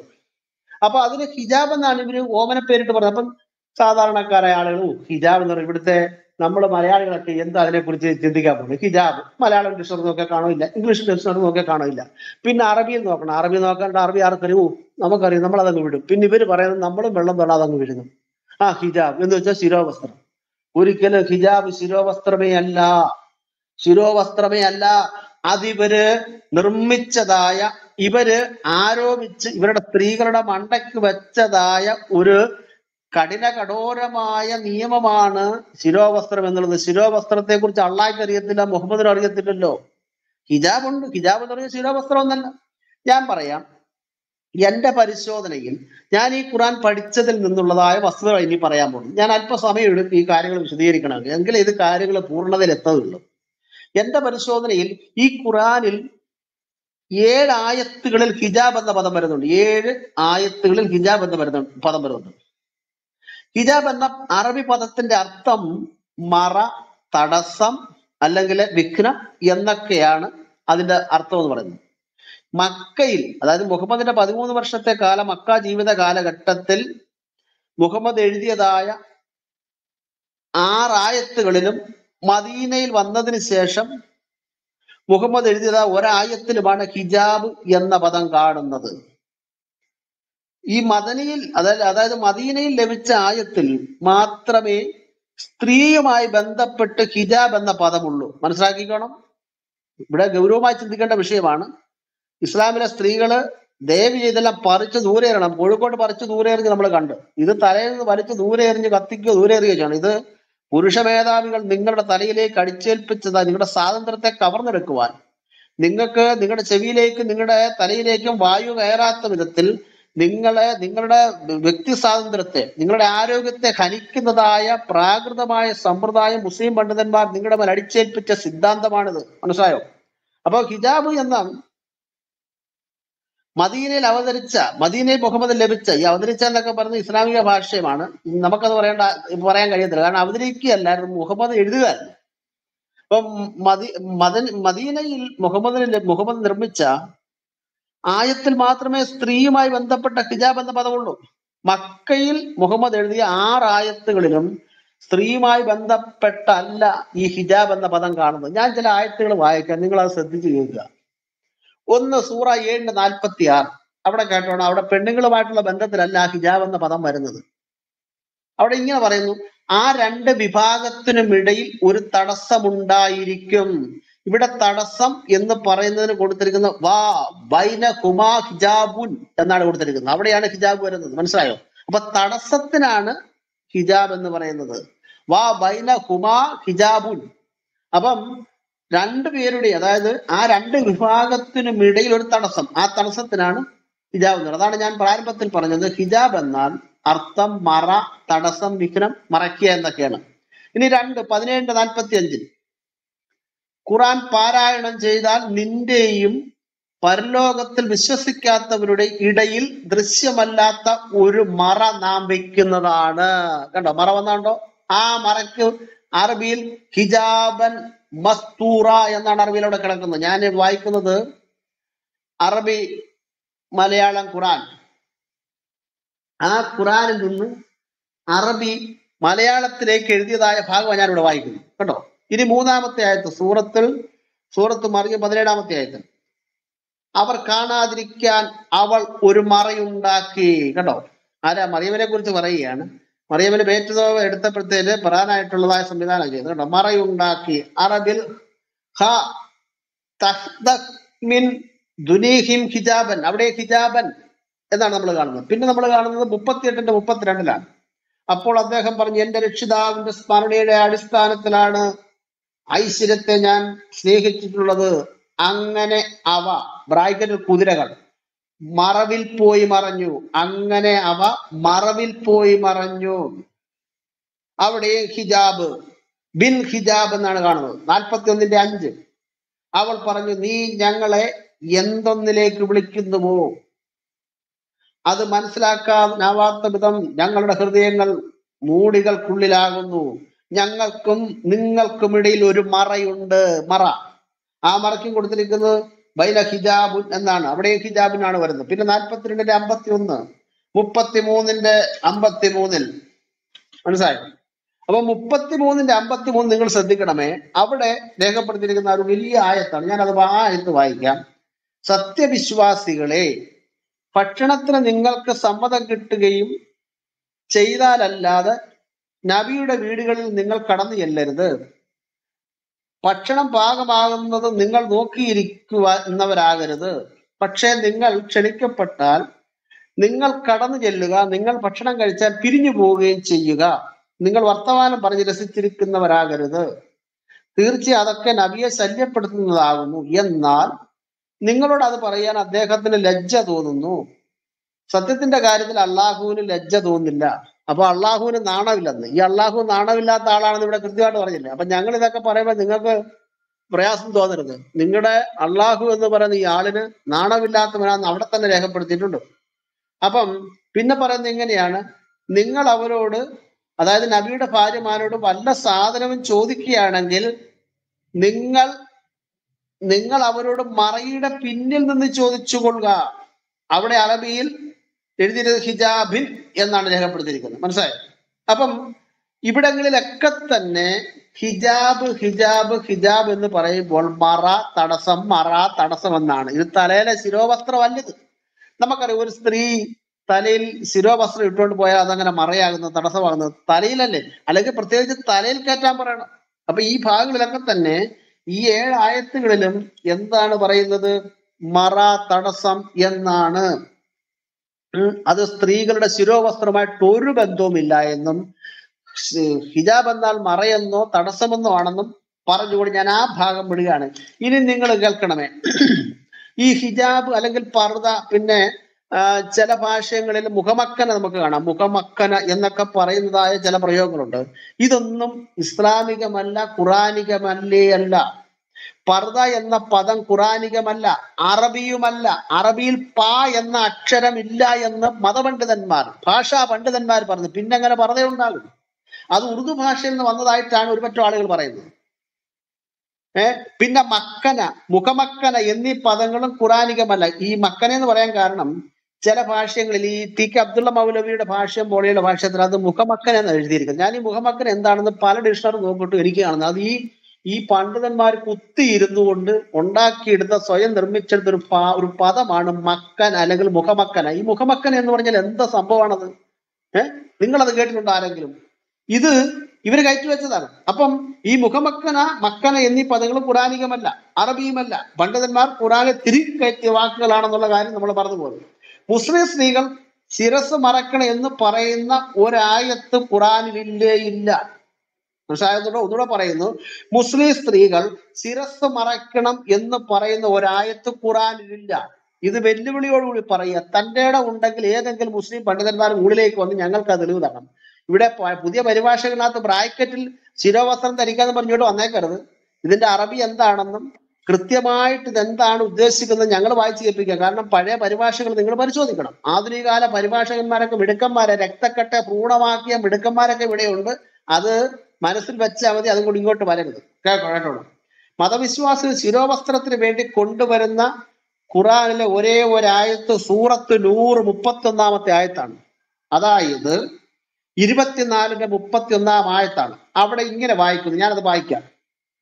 അത് ഞാൻ ഈ വായിക്കുന്നത് മുഹമ്മദ് അമാനി മൗലവിയുടെ ഖുറാനിന്റെ പരിഭാഷയിൽ നിന്നാണ്. നിങ്ങൾ കേട്ടോണം. സത്യവിശ്വാസികളായ സ്ത്രീകളോടും അവരുടെ ദൃഷ്ടികൾ താഴ്ത്തുവാനും അവരുടെ ഗുഹ്യസ്ഥാനങ്ങൾ കാത്തു സൂക്ഷിക്കുവാനും അവരുടെ ഭംഗി അതിൽ നിന്ന് പ്രത്യക്ഷമാകുന്നതല്ലാതെ വെളിപ്പെടുത്താതിരിക്കുവാനും പറയുക. ഇനി കേട്ടോണം. അവർ തങ്ങളുടെ മക്കനകൾ, എന്തുവാണാവോ ഈ മക്കനകള്? കണ്ടോ, കള്ളത്തരം നോക്കിക്കേ. ഈ മക്കന എന്തുവാ? ഇവിടെ മലയാള ഭാഷാ പണ്ഡിതന്മാർ ആരെങ്കിലും ഉണ്ടോ? ഇവിടെ ഉള്ളതായി സ്പീക്കേഴ്സ്മാരുടെ സഹോദരന്മാരും ഇതിന് താഴെയുള്ള സഹോദരന്മാരും ഈ മക്കനയുടെ അർത്ഥം ഒന്ന് പറഞ്ഞാൽ കൊള്ളാം. ആർക്കെങ്കിലും മനസ്സിലാകുമോ? ഞാൻ എൻ്റെ ശ്രീകണ്ഠേശ്വരത്തിന്റെ ശബ്ദധാരാവലി ഇരിക്കുന്നു, ഞാൻ അതിനകത്ത് നോക്കിയിട്ട് അതിനകത്തില്ല. അതിനുശേഷം ഇറങ്ങിയ പല മലയാള പരിഭാഷകളും ഞാൻ നോക്കിയിട്ടില്ല, ഇംഗ്ലീഷ് ഡിക്ഷണറിക്കകത്തില്ല. ഈ പദം ഏത് പദമാണ്? അറബിയോ മലയാളോ ഇംഗ്ലീഷോ ആണോ മക്കന എന്ന് പറഞ്ഞാൽ? കണ്ടോ, എടുത്ത് കയറ്റി വെച്ചൊക്കെ നോക്കിയും. ഇനി കേട്ടോളാം, ഞാൻ വാക്കോടെ വായിക്കാം. അവരുടെ ദൃഷ്ടികൾ താഴ്ത്തുവാനും അവരുടെ ഗുഹ്യസ്ഥാനങ്ങൾ കാത്തു സൂക്ഷിക്കുവാനും അവരുടെ ഭംഗി അതിൽ നിന്ന് പ്രത്യക്ഷമാകുന്നതല്ല വെളിപ്പെടുത്താതിരിക്കുവാനും പറയുക. അവർ തങ്ങളുടെ മക്കനകൾ, എന്നിട്ട് ബ്രാക്കറ്റിൽ കൊടുത്തിരിക്കുന്നത് കേട്ടോണം, ശിരോവസ്ത്രങ്ങൾ. അത് കണ്ടോ, മക്കന ശിരോവസ്ത്രമാകുമോ? മക്കന ശിരോവസ്ത്രമോ? മക്കനയുടെ പര്യായ പദം ശിരോവസ്ത്രമോ? ഇവർ ഈ പാവപ്പെട്ട സഹോദരിമാരെ അവരെ വെറും ഉപഭോഗ വസ്തുവാക്കാനായിട്ട് ശ്രമിച്ചുകൊണ്ട് ഈ മതപണ്ഡിതന്മാർ പാവപ്പെട്ടവരുടെ മേൽ അടിച്ചേൽപ്പിച്ചതായ മൃഗീയമായ കഠോരമായ നിയമങ്ങളാണ് ഇതെല്ലാം. അപ്പം ഈ ഖുറാനിൽ നിങ്ങൾ ബ്രാക്കറ്റിൽ എന്തെല്ലാം കാണുന്നു? ഖുറാനിലെ ബ്രാക്കറ്റുകൾ മുഴുവനും പണ്ഡിതന്മാർ കയറ്റിയതാണെന്ന് ഇവരെല്ലാവരും പറയും. നമ്മളത് പറയേണ്ട, അവരോട് ചോദിച്ചാൽ അവർ പറയും. ഈ ബ്രാക്കറ്റിൽ കാണുന്നത് മുഴുവൻ എഴുത്തും അള്ളാഹയുടെ അല്ല, ജിബ്രീലിന്റെ അല്ല, മുഹമ്മദിന്റെ അല്ല. ഇത് പണ്ഡിതന്മാർ നമുക്ക് മനസ്സിലാകാനായിട്ട് കടത്തി കയറ്റിയതായ വാക്കുകളാണ്. അപ്പൊ ബ്രാക്കറ്റിലാണ് കൊടുത്തിരിക്കുന്നത് ശിരോവസ്ത്രം എന്ന്. പക്ഷെ എന്തോ എഴുതിയിരിക്കുന്നത്, അവർ തങ്ങളുടെ മക്കനകൾ അവരുടെ മാർവിടങ്ങളിൽ കൂടി ആക്കിക്കൊള്ളുകയും ചെയ്യട്ടെ. അവർ തങ്ങളുടെ ഭംഗി വെളിപ്പെടുത്തുകയും ചെയ്യരുത്. അവരുടെ ഭർത്താക്കൾക്കോ പിതാക്കൾക്കോ തങ്ങളുടെ പുത്രന്മാർക്കോ ഭർത്താക്കന്മാരുടെ പുത്രന്മാർക്കോ സഹോദരന്മാരുടെ പുത്രന്മാർക്കോ തങ്ങളുടെ സ്ത്രീകൾക്കോ തങ്ങളുടെ വലങ്കൈ ഉടമപ്പെടുത്തിയിട്ടുള്ളവർക്കോ സ്ത്രീ രഹസ്യങ്ങളെ പറ്റി മനസ്സിലാക്കിയിട്ടില്ലാത്ത കുട്ടികൾക്കോ അല്ലാതെ തങ്ങളുടെ അലങ്കാരത്തിൽ നിന്ന് മറച്ചു വെക്കുന്നത് അറിയപ്പെടുവാൻ വേണ്ടി അവർ തങ്ങളുടെ കാലുകൾ കൊട്ടുകയും ചെയ്യരുത്. നിങ്ങളെല്ലാവരും ഹേ സത്യവിശ്വാസികളെ അള്ളാഹുവിലേക്ക് പശ്ചാത്തപിക്കുമ്പോൾ നിങ്ങൾക്ക് വിജയം ലഭിച്ചേക്കാം. അപ്പൊ ലഭിച്ചേക്കാന്നാ, ലഭിക്കുന്ന ഒരു ഉറപ്പ് അള്ളാഹ് കൊടുക്കുന്നത്, അത് മറ്റൊരു വിഷയം. അപ്പൊ ഈ വാക്യത്തിൽ എവിടെയാ ശിരോവസ്ത്രം എന്നുള്ളത്? മക്കനെ എന്നാ രേഖപ്പെടുത്തിയിരിക്കുന്നത്. ഇവിടെ എവിടെയാ ശിരോവസ്ത്രം ഉള്ളത്? ഈ വാക്യത്തിൽ മക്കന എന്ന വാക്ക് പണ്ഡിതന്മാര് സ്വയം നിർമ്മിച്ച് ഭാഷയിലെങ്ങുമില്ലാത്തതായ, മലയാളക്കരയിലെ ഒരു ഡിക്ഷണറി ഇല്ലാത്തതായ വാക്കുകൊണ്ടെന്ന് തിരികെ കയറ്റിയതാണെന്നുള്ള കാര്യം നിങ്ങൾ അറിഞ്ഞിരിക്കണം, മറന്നുപോകരുത്. എന്നാൽ പുതിയ പരിഭാഷകർ മക്കനെ എടുത്തു കളഞ്ഞിട്ട് മക്കനയുടെ സ്ഥാനത്ത് ശിരോവസ്ത്രം എന്ന വാക്ക് തന്നെ കൂട്ടിച്ചേർത്തിട്ടുണ്ട്. മക്കനയല്ല, അവർക്കത് പറയാനായിട്ട് ലജ്ജയുണ്ട്. നമ്മൾ മുമ്പ് രാജ്യത്ത് വായിച്ചാലോ, മുഹമ്മദ് ഇതൊക്കെ പറയാൻ നാണമുണ്ട്, എനിക്ക് നാണമില്ലെന്ന് എന്ന് പറഞ്ഞിടക്ക് ആധുനിക പണ്ഡിതന്മാർക്ക് മക്കന എന്ന് പറയാനായിട്ട് നാണം തോന്നിയുകൊണ്ട് അവരെടുത്ത് മാറ്റിയിട്ട് ശിരോവസ്ത്രം നിങ്ങൾ എഴുതി പച്ചക്കൊച്ചെഴുതി ബ്രാക്കറ്റും തള്ളിക്കളഞ്ഞു. അപ്പൊ ഇവരെന്തെല്ലാം കൃത്രിമം ഇവിടെ നടത്തുന്നുണ്ടെന്നുള്ള കാര്യം നമ്മൾ മറന്നുപോകും. ഇനി ഞാൻ ഒരു കാര്യം കൂടെ ഒന്നിട്ട് അവരോട് പറഞ്ഞിവിടെ അവസാനിപ്പിക്കാം. അപ്പം ഇവര് ശിരോവസ്ത്രം ഒന്ന് ചൂണ്ടിക്കാണിക്കാനായിട്ട് കൊണ്ടുവരുന്ന ഖുറാനിലെ ഏക ആയത്ത് 24-31 അവിടെ എന്തോ പറഞ്ഞില്ല, മക്കന. ഈ മക്കന എങ്ങനെ ഇടണം അവിടെ പറയുന്നത്? അവർ തങ്ങളുടെ മക്കനകൾ അവരുടെ മാർവിടങ്ങളിൽ കൂടിയാക്കിക്കൊള്ളുകയും ചെയ്യട്ടെ. അതായത് നമ്മുടെ സ്ത്രീകൾ ഇന്നും ഈ ബ്ലൗസും കൈലിമുണ്ടും ഒക്കെ ധരിക്കുന്ന സ്ത്രീകൾ, ഹിന്ദു സ്ത്രീകളായാലും ക്രിസ്ത്യൻ സ്ത്രീകളായാലും, അവര് പെട്ടെന്ന് പുരുഷന്മാരാരെങ്കിലും കാണുമ്പോൾ, പുരുഷന്മാരെ കണ്ടില്ലെങ്കിൽ പോലും അവരൊരു രണ്ടാം മുണ്ട് ചില സ്ഥലങ്ങളിൽ തോർത്തെടുത്തലാണ്. തോർത്ത് കൊണ്ടുവന്ന് അവരിങ്ങനെ കഴുത്തിലൂടെ ഇട്ടച്ച് ഈ മാറിന്റെ തോളിലൂടെ ഇങ്ങനെ ഇടും. അത് അവരുടെ ഒരു ശൈലിയാണ്. ഇതാണ് ഇവിടെ ഉദ്ദേശിക്കുന്നത്, മനസ്സിലായോ? അതായത് മക്കന എന്നുകൊണ്ട് ഉദ്ദേശിക്കുന്നത്, മക്കന ഇവരുടെ മക്കനകൾ അവരുടെ മാർവിടങ്ങളിൽ കൂടി ആക്കിക്കൊള്ളുകയും ചെയ്യട്ടെ എന്ന് പറയുന്നത് ശിരോവസ്ത്രമല്ല. ശിരോവസ്ത്രം വലിച്ച് മാറിടത്തിലിട്ടാ പിന്നെ ശിരോവസ്ത്രം താഴെ വരത്തില്ലേ? അതെങ്ങനെ ഇടാൻ വെക്കും? രണ്ടാമുണ്ടെന്നോ തോർത്തെന്നോ പറയുന്ന ഒരു സാധനം കൊണ്ടുവന്ന് ഈ മാറിന്റെ മുകളിൽ ഇടുന്നതിനാണ് ഇവർ ഈ ശിരോവസ്ത്രമെന്നും ഈ തല മറയ്ക്കുന്ന സാമാനം എന്നും പറയുന്നത്. മനസ്സിലായോ? അതല്ലാതെ ഇസ്ലാമിക പ്രമാണങ്ങളിൽ എങ്ങും തന്നെ സ്ത്രീകൾ ശിരോവസ്ത്രം ധരിക്കുവാൻ പറയുന്നില്ലേ ഇല്ല എന്ന് പറഞ്ഞുകൊണ്ട് ഞാൻ ആ ഭാഗം വിടുകയാണ്. ഇനിയും അവസാനമായിട്ട് യഥാർത്ഥത്തിൽ ഈ സ്ത്രീകള് പുറത്തു പോകരുത്, വീട് വിട്ട് പുറത്തു പോകരുതെന്നാണ് പ്രമാണത്തിലുള്ളത്. മനസ്സിലായോ? ഇന്നത്തെ മുസ്ലിം സ്ത്രീകള് പഠിക്കാനോ തൊഴിലിനോ തേടി വീട് വിട്ടെങ്ങും പോകരുത്, ദീർഘദൂരം സഞ്ചരിച്ച് കോളേജിൽ പോകാൻ പാടില്ല, ജോലി അന്വേഷിക്കാൻ പാടില്ല, പ്ലെയിനെ കയറാൻ പാടില്ല, വാഹനത്തെ കയറാൻ പാടില്ല, ഒറ്റയ്ക്ക് പുറത്തിറങ്ങാൻ പാടില്ല എന്നാണ് ഇസ്ലാമിന്റെ പ്രവാചകനായ മുഹമ്മദ് എഴുതി വെച്ചിരിക്കുന്നത്. മനസ്സിലായല്ല? ശിരോവസ്ത്രം ധരിക്കാനല്ല. 33 ഇങ്ങനെ പറയുന്നു, നിങ്ങൾ നിങ്ങളുടെ വീടുകളിൽ അടങ്ങി ഒതുങ്ങി കഴിയുക. സ്ത്രീകളോട് പറയുന്ന 33 അനിസ്ലാമിക കാലത്തിലെ പോലെ സൗന്ദര്യം വെളിവാക്കി വിലസി നടക്കാതിരിക്കുക, നമസ്കാരം നിഷ്ഠയോടെ നിർവഹിക്കുക, സക്കാത്ത് നൽകുക, അള്ളാഹുവെ അവന്റെ റസൂലിനെയും അനുസരിക്കുക. നബി കുടുംബമേ, നിങ്ങളിൽ നിന്ന് മാലിന്യം നീക്കിക്കളയാനും നിങ്ങളെ പൂർണ്ണമായി ശുദ്ധീകരിക്കാനുമാണ് അള്ളാഹു ഉദ്ദേശിക്കുന്നത്. കേട്ടോ, ഇവിടെ പറയുന്ന വീടിന് പുറത്തിറങ്ങുന്ന. ഇനി ഈ ആയത്തിൽ 1-2 പണ്ഡിതന്മാർ കൂടെ ഒന്ന് വ്യാഖ്യാനം കൂടെ പറഞ്ഞ് ഞാൻ അവസാനിപ്പിക്കാം. ഇവിടെ ഈ ആയത്തിന് മൗദൂദി നൽകുന്ന വ്യാഖ്യാനം കേട്ടോണം. അദ്ദേഹം പറഞ്ഞത് ഇങ്ങനെയാണ്: അവൾ സ്വന്തം മണ്ഡലത്തിൽ വസിച്ചുകൊണ്ട് തന്റെ കർത്തവ്യങ്ങൾ നിർവഹിക്കണം, ആവശ്യമുള്ളപ്പോഴേ പുറത്തു പോകാം. ഇവിടെ ഈ മൗദൂദി അള്ളാഹുവിനെ മലർത്തി അടിച്ചിട്ട് പറയണം ആവശ്യമുള്ളപ്പോൾ പുറത്തു പോകാം, പക്ഷെ അല്ലാത്തപ്പോഴത്തേന് പുറത്തിരുന്നോണം. ഇനി പറഞ്ഞു തരണം, സ്ത്രീ മറഞ്ഞിരിക്കേണ്ടവളാകുന്നു. മൗദൂദി പറയാണ്, സ്ത്രീ മറഞ്ഞിരിക്കേണ്ടവളാകുന്നു, അവൾ പുറത്തിറങ്ങിയാൽ ചെകുത്താൻ അവളുടെ നേരെ തുനിയുന്നു. തന്റെ വീട്ടിന്റെ അന്തഃപുരത്തിലായിരിക്കുമ്പോഴാണ് അവൾ അള്ളാഹുവിന്റെ അനുഗ്രഹത്തോട് ഏറ്റവും സമീപസ്ഥമായിരിക്കുന്നത്. മൗദൂദിയുടെ വോള്യം 4 പേജ് 88-89. ഇനി കെ വി മുഹമ്മദ് മുസ്ലിയാറിന്റെ വ്യാഖ്യാനം കൂടെ ഞാൻ വായിക്കാം. സത്യവിശ്വാസികളെല്ലാം വീട്ടിൽ അടങ്ങി ഒതുങ്ങി ഇരുന്ന് അന്തസ്സും മാന്യതയും പാലിക്കേണ്ടവരാണ്. സത്യവിശ്വാസിനികളല്ല എന്ന് വെച്ചാൽ സ്ത്രീകളെല്ലാവരും വീട്ടിൽ അടങ്ങി ഒതുങ്ങി ഇരുന്ന് അന്തസ്സും മാന്യതയും പാലിക്കേണ്ടവരാകുന്നു. ആവശ്യമില്ലാതെ പുറത്തു പോകരുത്, പെണ്ണുങ്ങൾ പുറത്തു പോകരുതെന്ന് നബി പറയുന്നു. നിശ്ചയം സ്ത്രീ ഗോപ്യമായി വെക്കപ്പെടേണ്ടവളാണ്. എന്നാൽ വീട്ടിൽ നിന്ന് അവൾ പുറത്തിറങ്ങിയാൽ പിശാച് അവളെ കണ്ണുകൾ ഉയർത്തി നോക്കും. അവൾ വീട്ടിനുള്ളിലായിരിക്കുമ്പോഴാണ് റബ്ബിന്റെ കാരുണ്യവുമായി ഏറ്റവും അടുത്ത് ഇരിക്കുക. ഇനി ഇമാം റാസിയുടെ വ്യാഖ്യാനം കൂടെ ഞാൻ വായിക്കാം.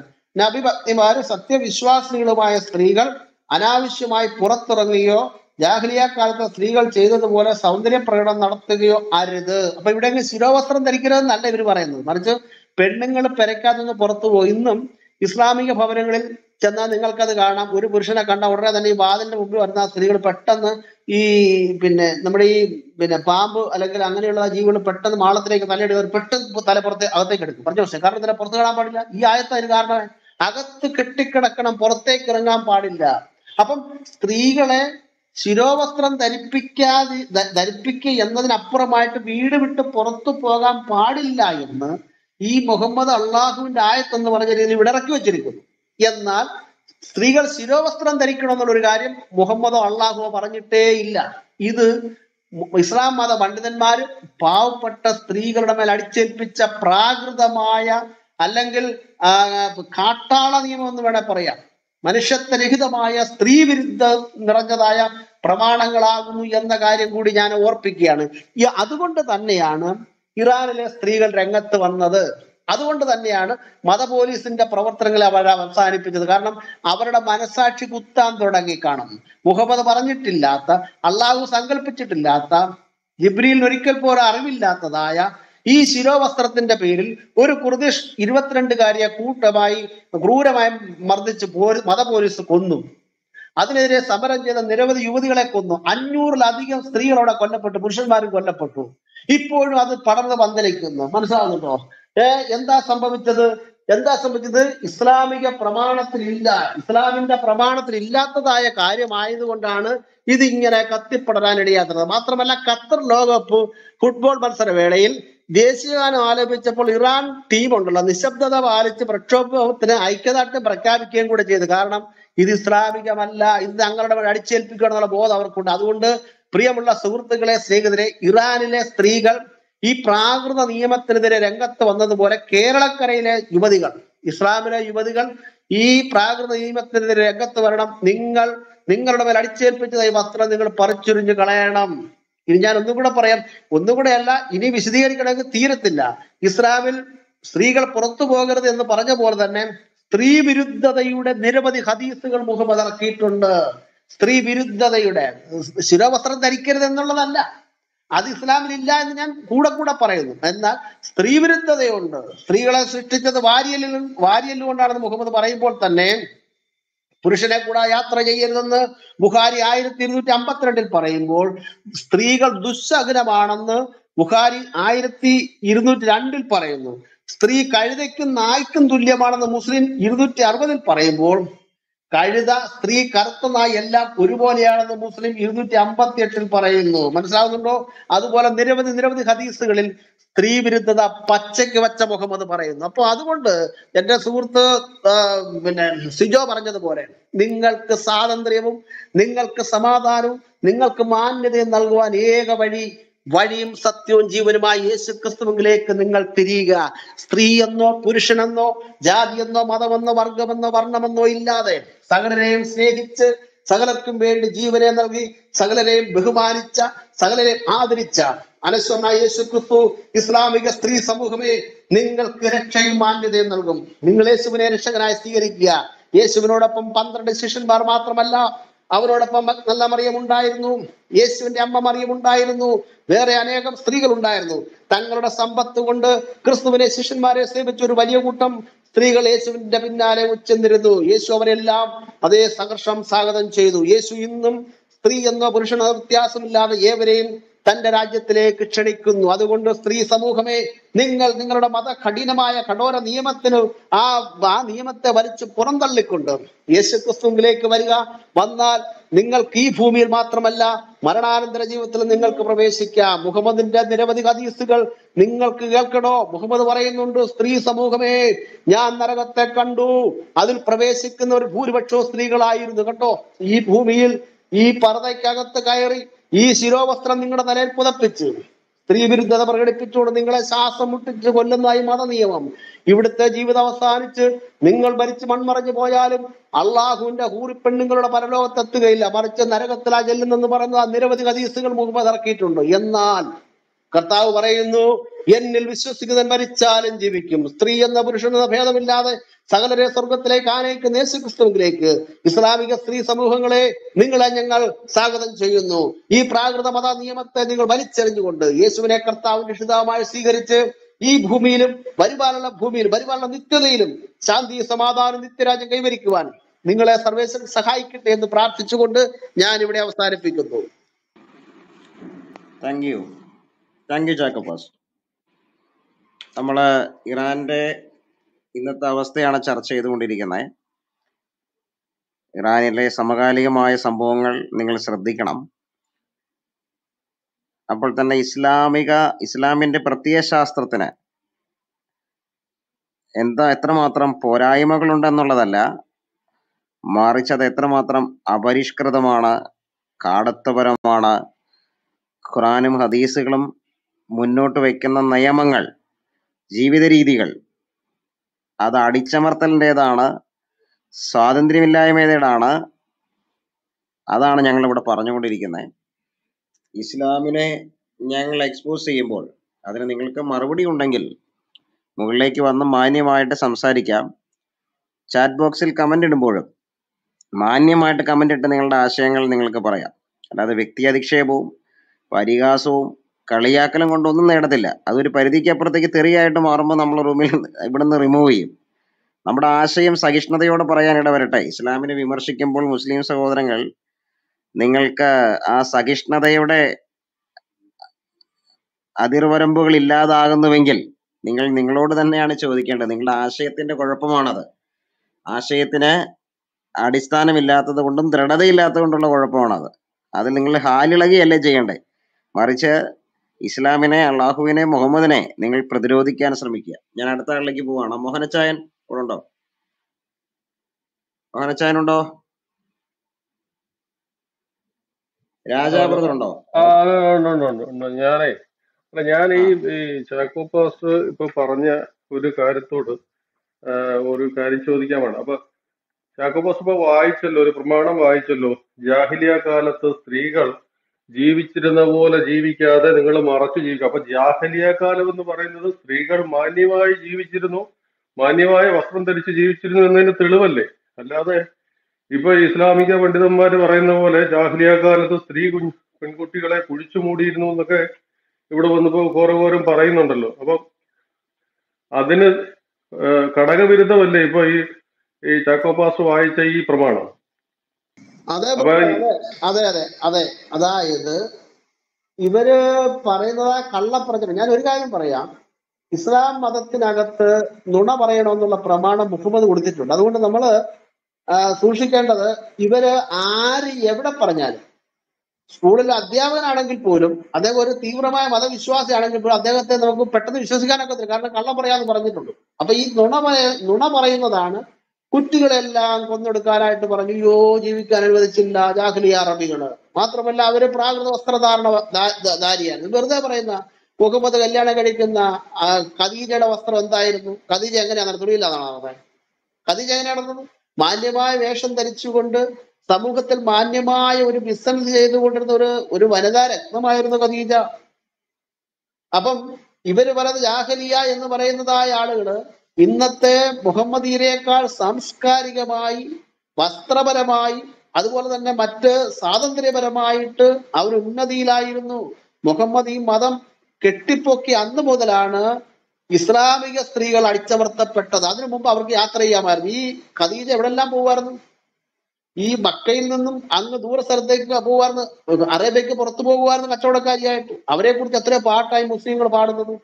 അപ്പൊ അന്ന് ഒറ്റയ്ക്ക് യാത്ര ചെയ്യുമായിരുന്നു, ഒറ്റയ്ക്ക് ബിസിനസ് ചെയ്യാമായിരുന്നു. ഇന്ന് മുഹമ്മദ് മതം സ്ഥാപിച്ചതിന് ശേഷം ഏതെങ്കിലും ഒരു സ്ത്രീ ബിസിനസ്സുകാരിയായിട്ട് രംഗത്ത് വന്നിട്ടുണ്ടോ? മുഹമ്മദ് മതം സ്ഥാപിച്ചതോടുകൂടെ സ്ത്രീകൾ അടിച്ചമർത്തപ്പെട്ടു. വസ്ത്രത്തിനകത്ത് ഈ മതപണ്ഡിതന്മാർ കയറ്റി അവരെ വീടിന് പുറത്തിറക്കരുതെന്ന് പറഞ്ഞു. അങ്ങനെ സ്ത്രീ വിരുദ്ധതയാണ് മുഹമ്മദ് പ്രകടിപ്പിച്ചത്. അല്ലാതെ ഒരു കാരണവശാലും ഒരിക്കലും ജാഹ്ലിയ വിശ്വാസികളായ അറബി സ്ത്രീകൾ അനുസരണം കേട്ട് നടന്നെന്നോ നഗ്നത പ്രദർശിപ്പിച്ചെന്നോ അല്ലെങ്കിൽ സംസ്കാര ബോധമില്ലാതെ ജീവിച്ചു എന്നുള്ള ഒരു തെളിവില്ല. അവര് ഇസ്ലാമിക സ്ത്രീകളെക്കാൾ ഉന്നതരും ശ്രേഷ്ഠരുമായിരുന്നു. ഈ ചരിത്രം പരിശോധിച്ചാൽ നമുക്ക് കണ്ടെത്താനായിട്ട് കഴിയും. പിന്നെ ഈ കാബ ക്ഷേത്രത്തിൽ വരുമ്പോൾ അത് അവരുടെ ഭക്തിയുടെ പ്രതീകം എന്ന നിലയിൽ അവർ തുണി ഉരിഞ്ഞിട്ടുകൊണ്ട് നടക്കുമായിരുന്നു. അതൊരു വസ്തുതയാണ്. പക്ഷെ അത് മുഹമ്മദ് അത് ഫോളോ ചെയ്തു. മുഹമ്മദ് അത് എടുത്തിട്ട് ഈ തുണി ഉരിയൽ പൂർണ്ണ നഗ്നത എന്നുള്ളത് അർത്ഥ നഗ്നതയാക്കിക്കൊണ്ടാണ് മുഹമ്മദ് ഹജ്ജ് ചെയ്യാനായിട്ട് പറഞ്ഞത് കേട്ടോ. അതും മുഹമ്മദ് അവരിൽ നിന്ന് പകർത്തുക. അങ്ങനെയൊക്കെയാണ് കാര്യങ്ങളുടെ കിടപ്പ്. ഓക്കെ. അല്ല, ഇത് നമ്മൾ ഈ കാര്യം ചോദിക്കുമ്പോ ഇത് ഈ മുഹമ്മദ് നബിയുടെ ഈ കല്യാണത്തെ കുറിച്ച് ചോദിക്കുമ്പോൾ, ഇത്രയും വിവാഹം കഴിച്ചതിനെ കുറിച്ച് ചോദിക്കുമ്പോഴാണ് ഇവര് പറയുന്നത് ജാഹിലിയ കാലത്ത് സ്ത്രീകളെ കുഴിച്ചു മൂടിയിരുന്ന കാലമായിരുന്നു, അപ്പൊ അതിന് വിമോചനം വരുത്തുന്നതിന് വേണ്ടിയാണ് ഇത്രയും സ്ത്രീകളെ കല്യാണം കഴിച്ചതെന്നൊക്കെയാണ് ഈ തള്ളുന്നത്. അപ്പൊ ഇതൊക്കെ സത്യമായിട്ട് യാതൊരു ബന്ധമില്ലെന്നുള്ളത് തെളിവല്ലേ ഇതൊക്കെ? അത് വേറൊരു കാര്യമുണ്ടോ മകരീഷ? ഒരു സെക്കൻഡ് മകരീഷയ്ക്ക് ഞാൻ വരാം. മകരീഷ സംസാരിക്കാനുള്ള അവസരമുണ്ട്. അതിൽ വേറൊരു കാര്യം, ഞാനൊരിക്കല് ഒരു ദാവപ്രവർത്തകനുമായിട്ടൊരു ചർച്ച നടത്തിയപ്പോൾ അറബികൾക്ക് ശരിക്കും പറഞ്ഞാൽ ഇസ്ലാം ഇന്ന് പിന്തുടരുന്ന നിയമങ്ങളെക്കാളൊക്കെ നല്ല നിയമങ്ങൾ അവർക്കുണ്ടായിരുന്നു. പലതും, എല്ലാം ഉണ്ടെന്നല്ല ഞാൻ പറയുന്നത്. ഇസ്ലാമിനേക്കാൾ ഒരു തെളിച്ച അവിടെ ഉണ്ടായിരുന്നു. അവിടെ ഒരുപാട് കവികളൊക്കെ ഉണ്ടായിരുന്നു, കവിത എഴുതാനുള്ള സ്വാതന്ത്ര്യം ഉണ്ടായിരുന്നു, നമുക്കറിയാം. അത്തരം കവിതകൾ പിന്നീട് ഖുറാന്റെ രചനയിലൊക്കെ അത് സ്വാധീനിച്ചിട്ടുണ്ട്. മറ്റൊരു കാര്യം, ഈ വളർത്തുമകന്റെ ഭാര്യ മുഹമ്മദ് കല്യാണം കഴിക്കുന്നുണ്ടല്ലോ. തബരിയുടെ വീട്ടിൽ ചെല്ലുമ്പോൾ സൈദിന്റെ വീട്ടിൽ ചെല്ലുമ്പോൾ നമ്മുടെ സൈനബയെ വിവസ്ത്രയായിട്ട് കാണുന്നു. അങ്ങനെ മുഹമ്മദിന് ആഗ്രഹം തോന്നുന്നു, അള്ളാഹു അത് സാധിപ്പിച്ചു കൊടുക്കുന്നു. ആ ഒരു സാഹചര്യം സൈനബയോടുള്ള ഇഷ്ടമില്ലാതാക്കുന്നു.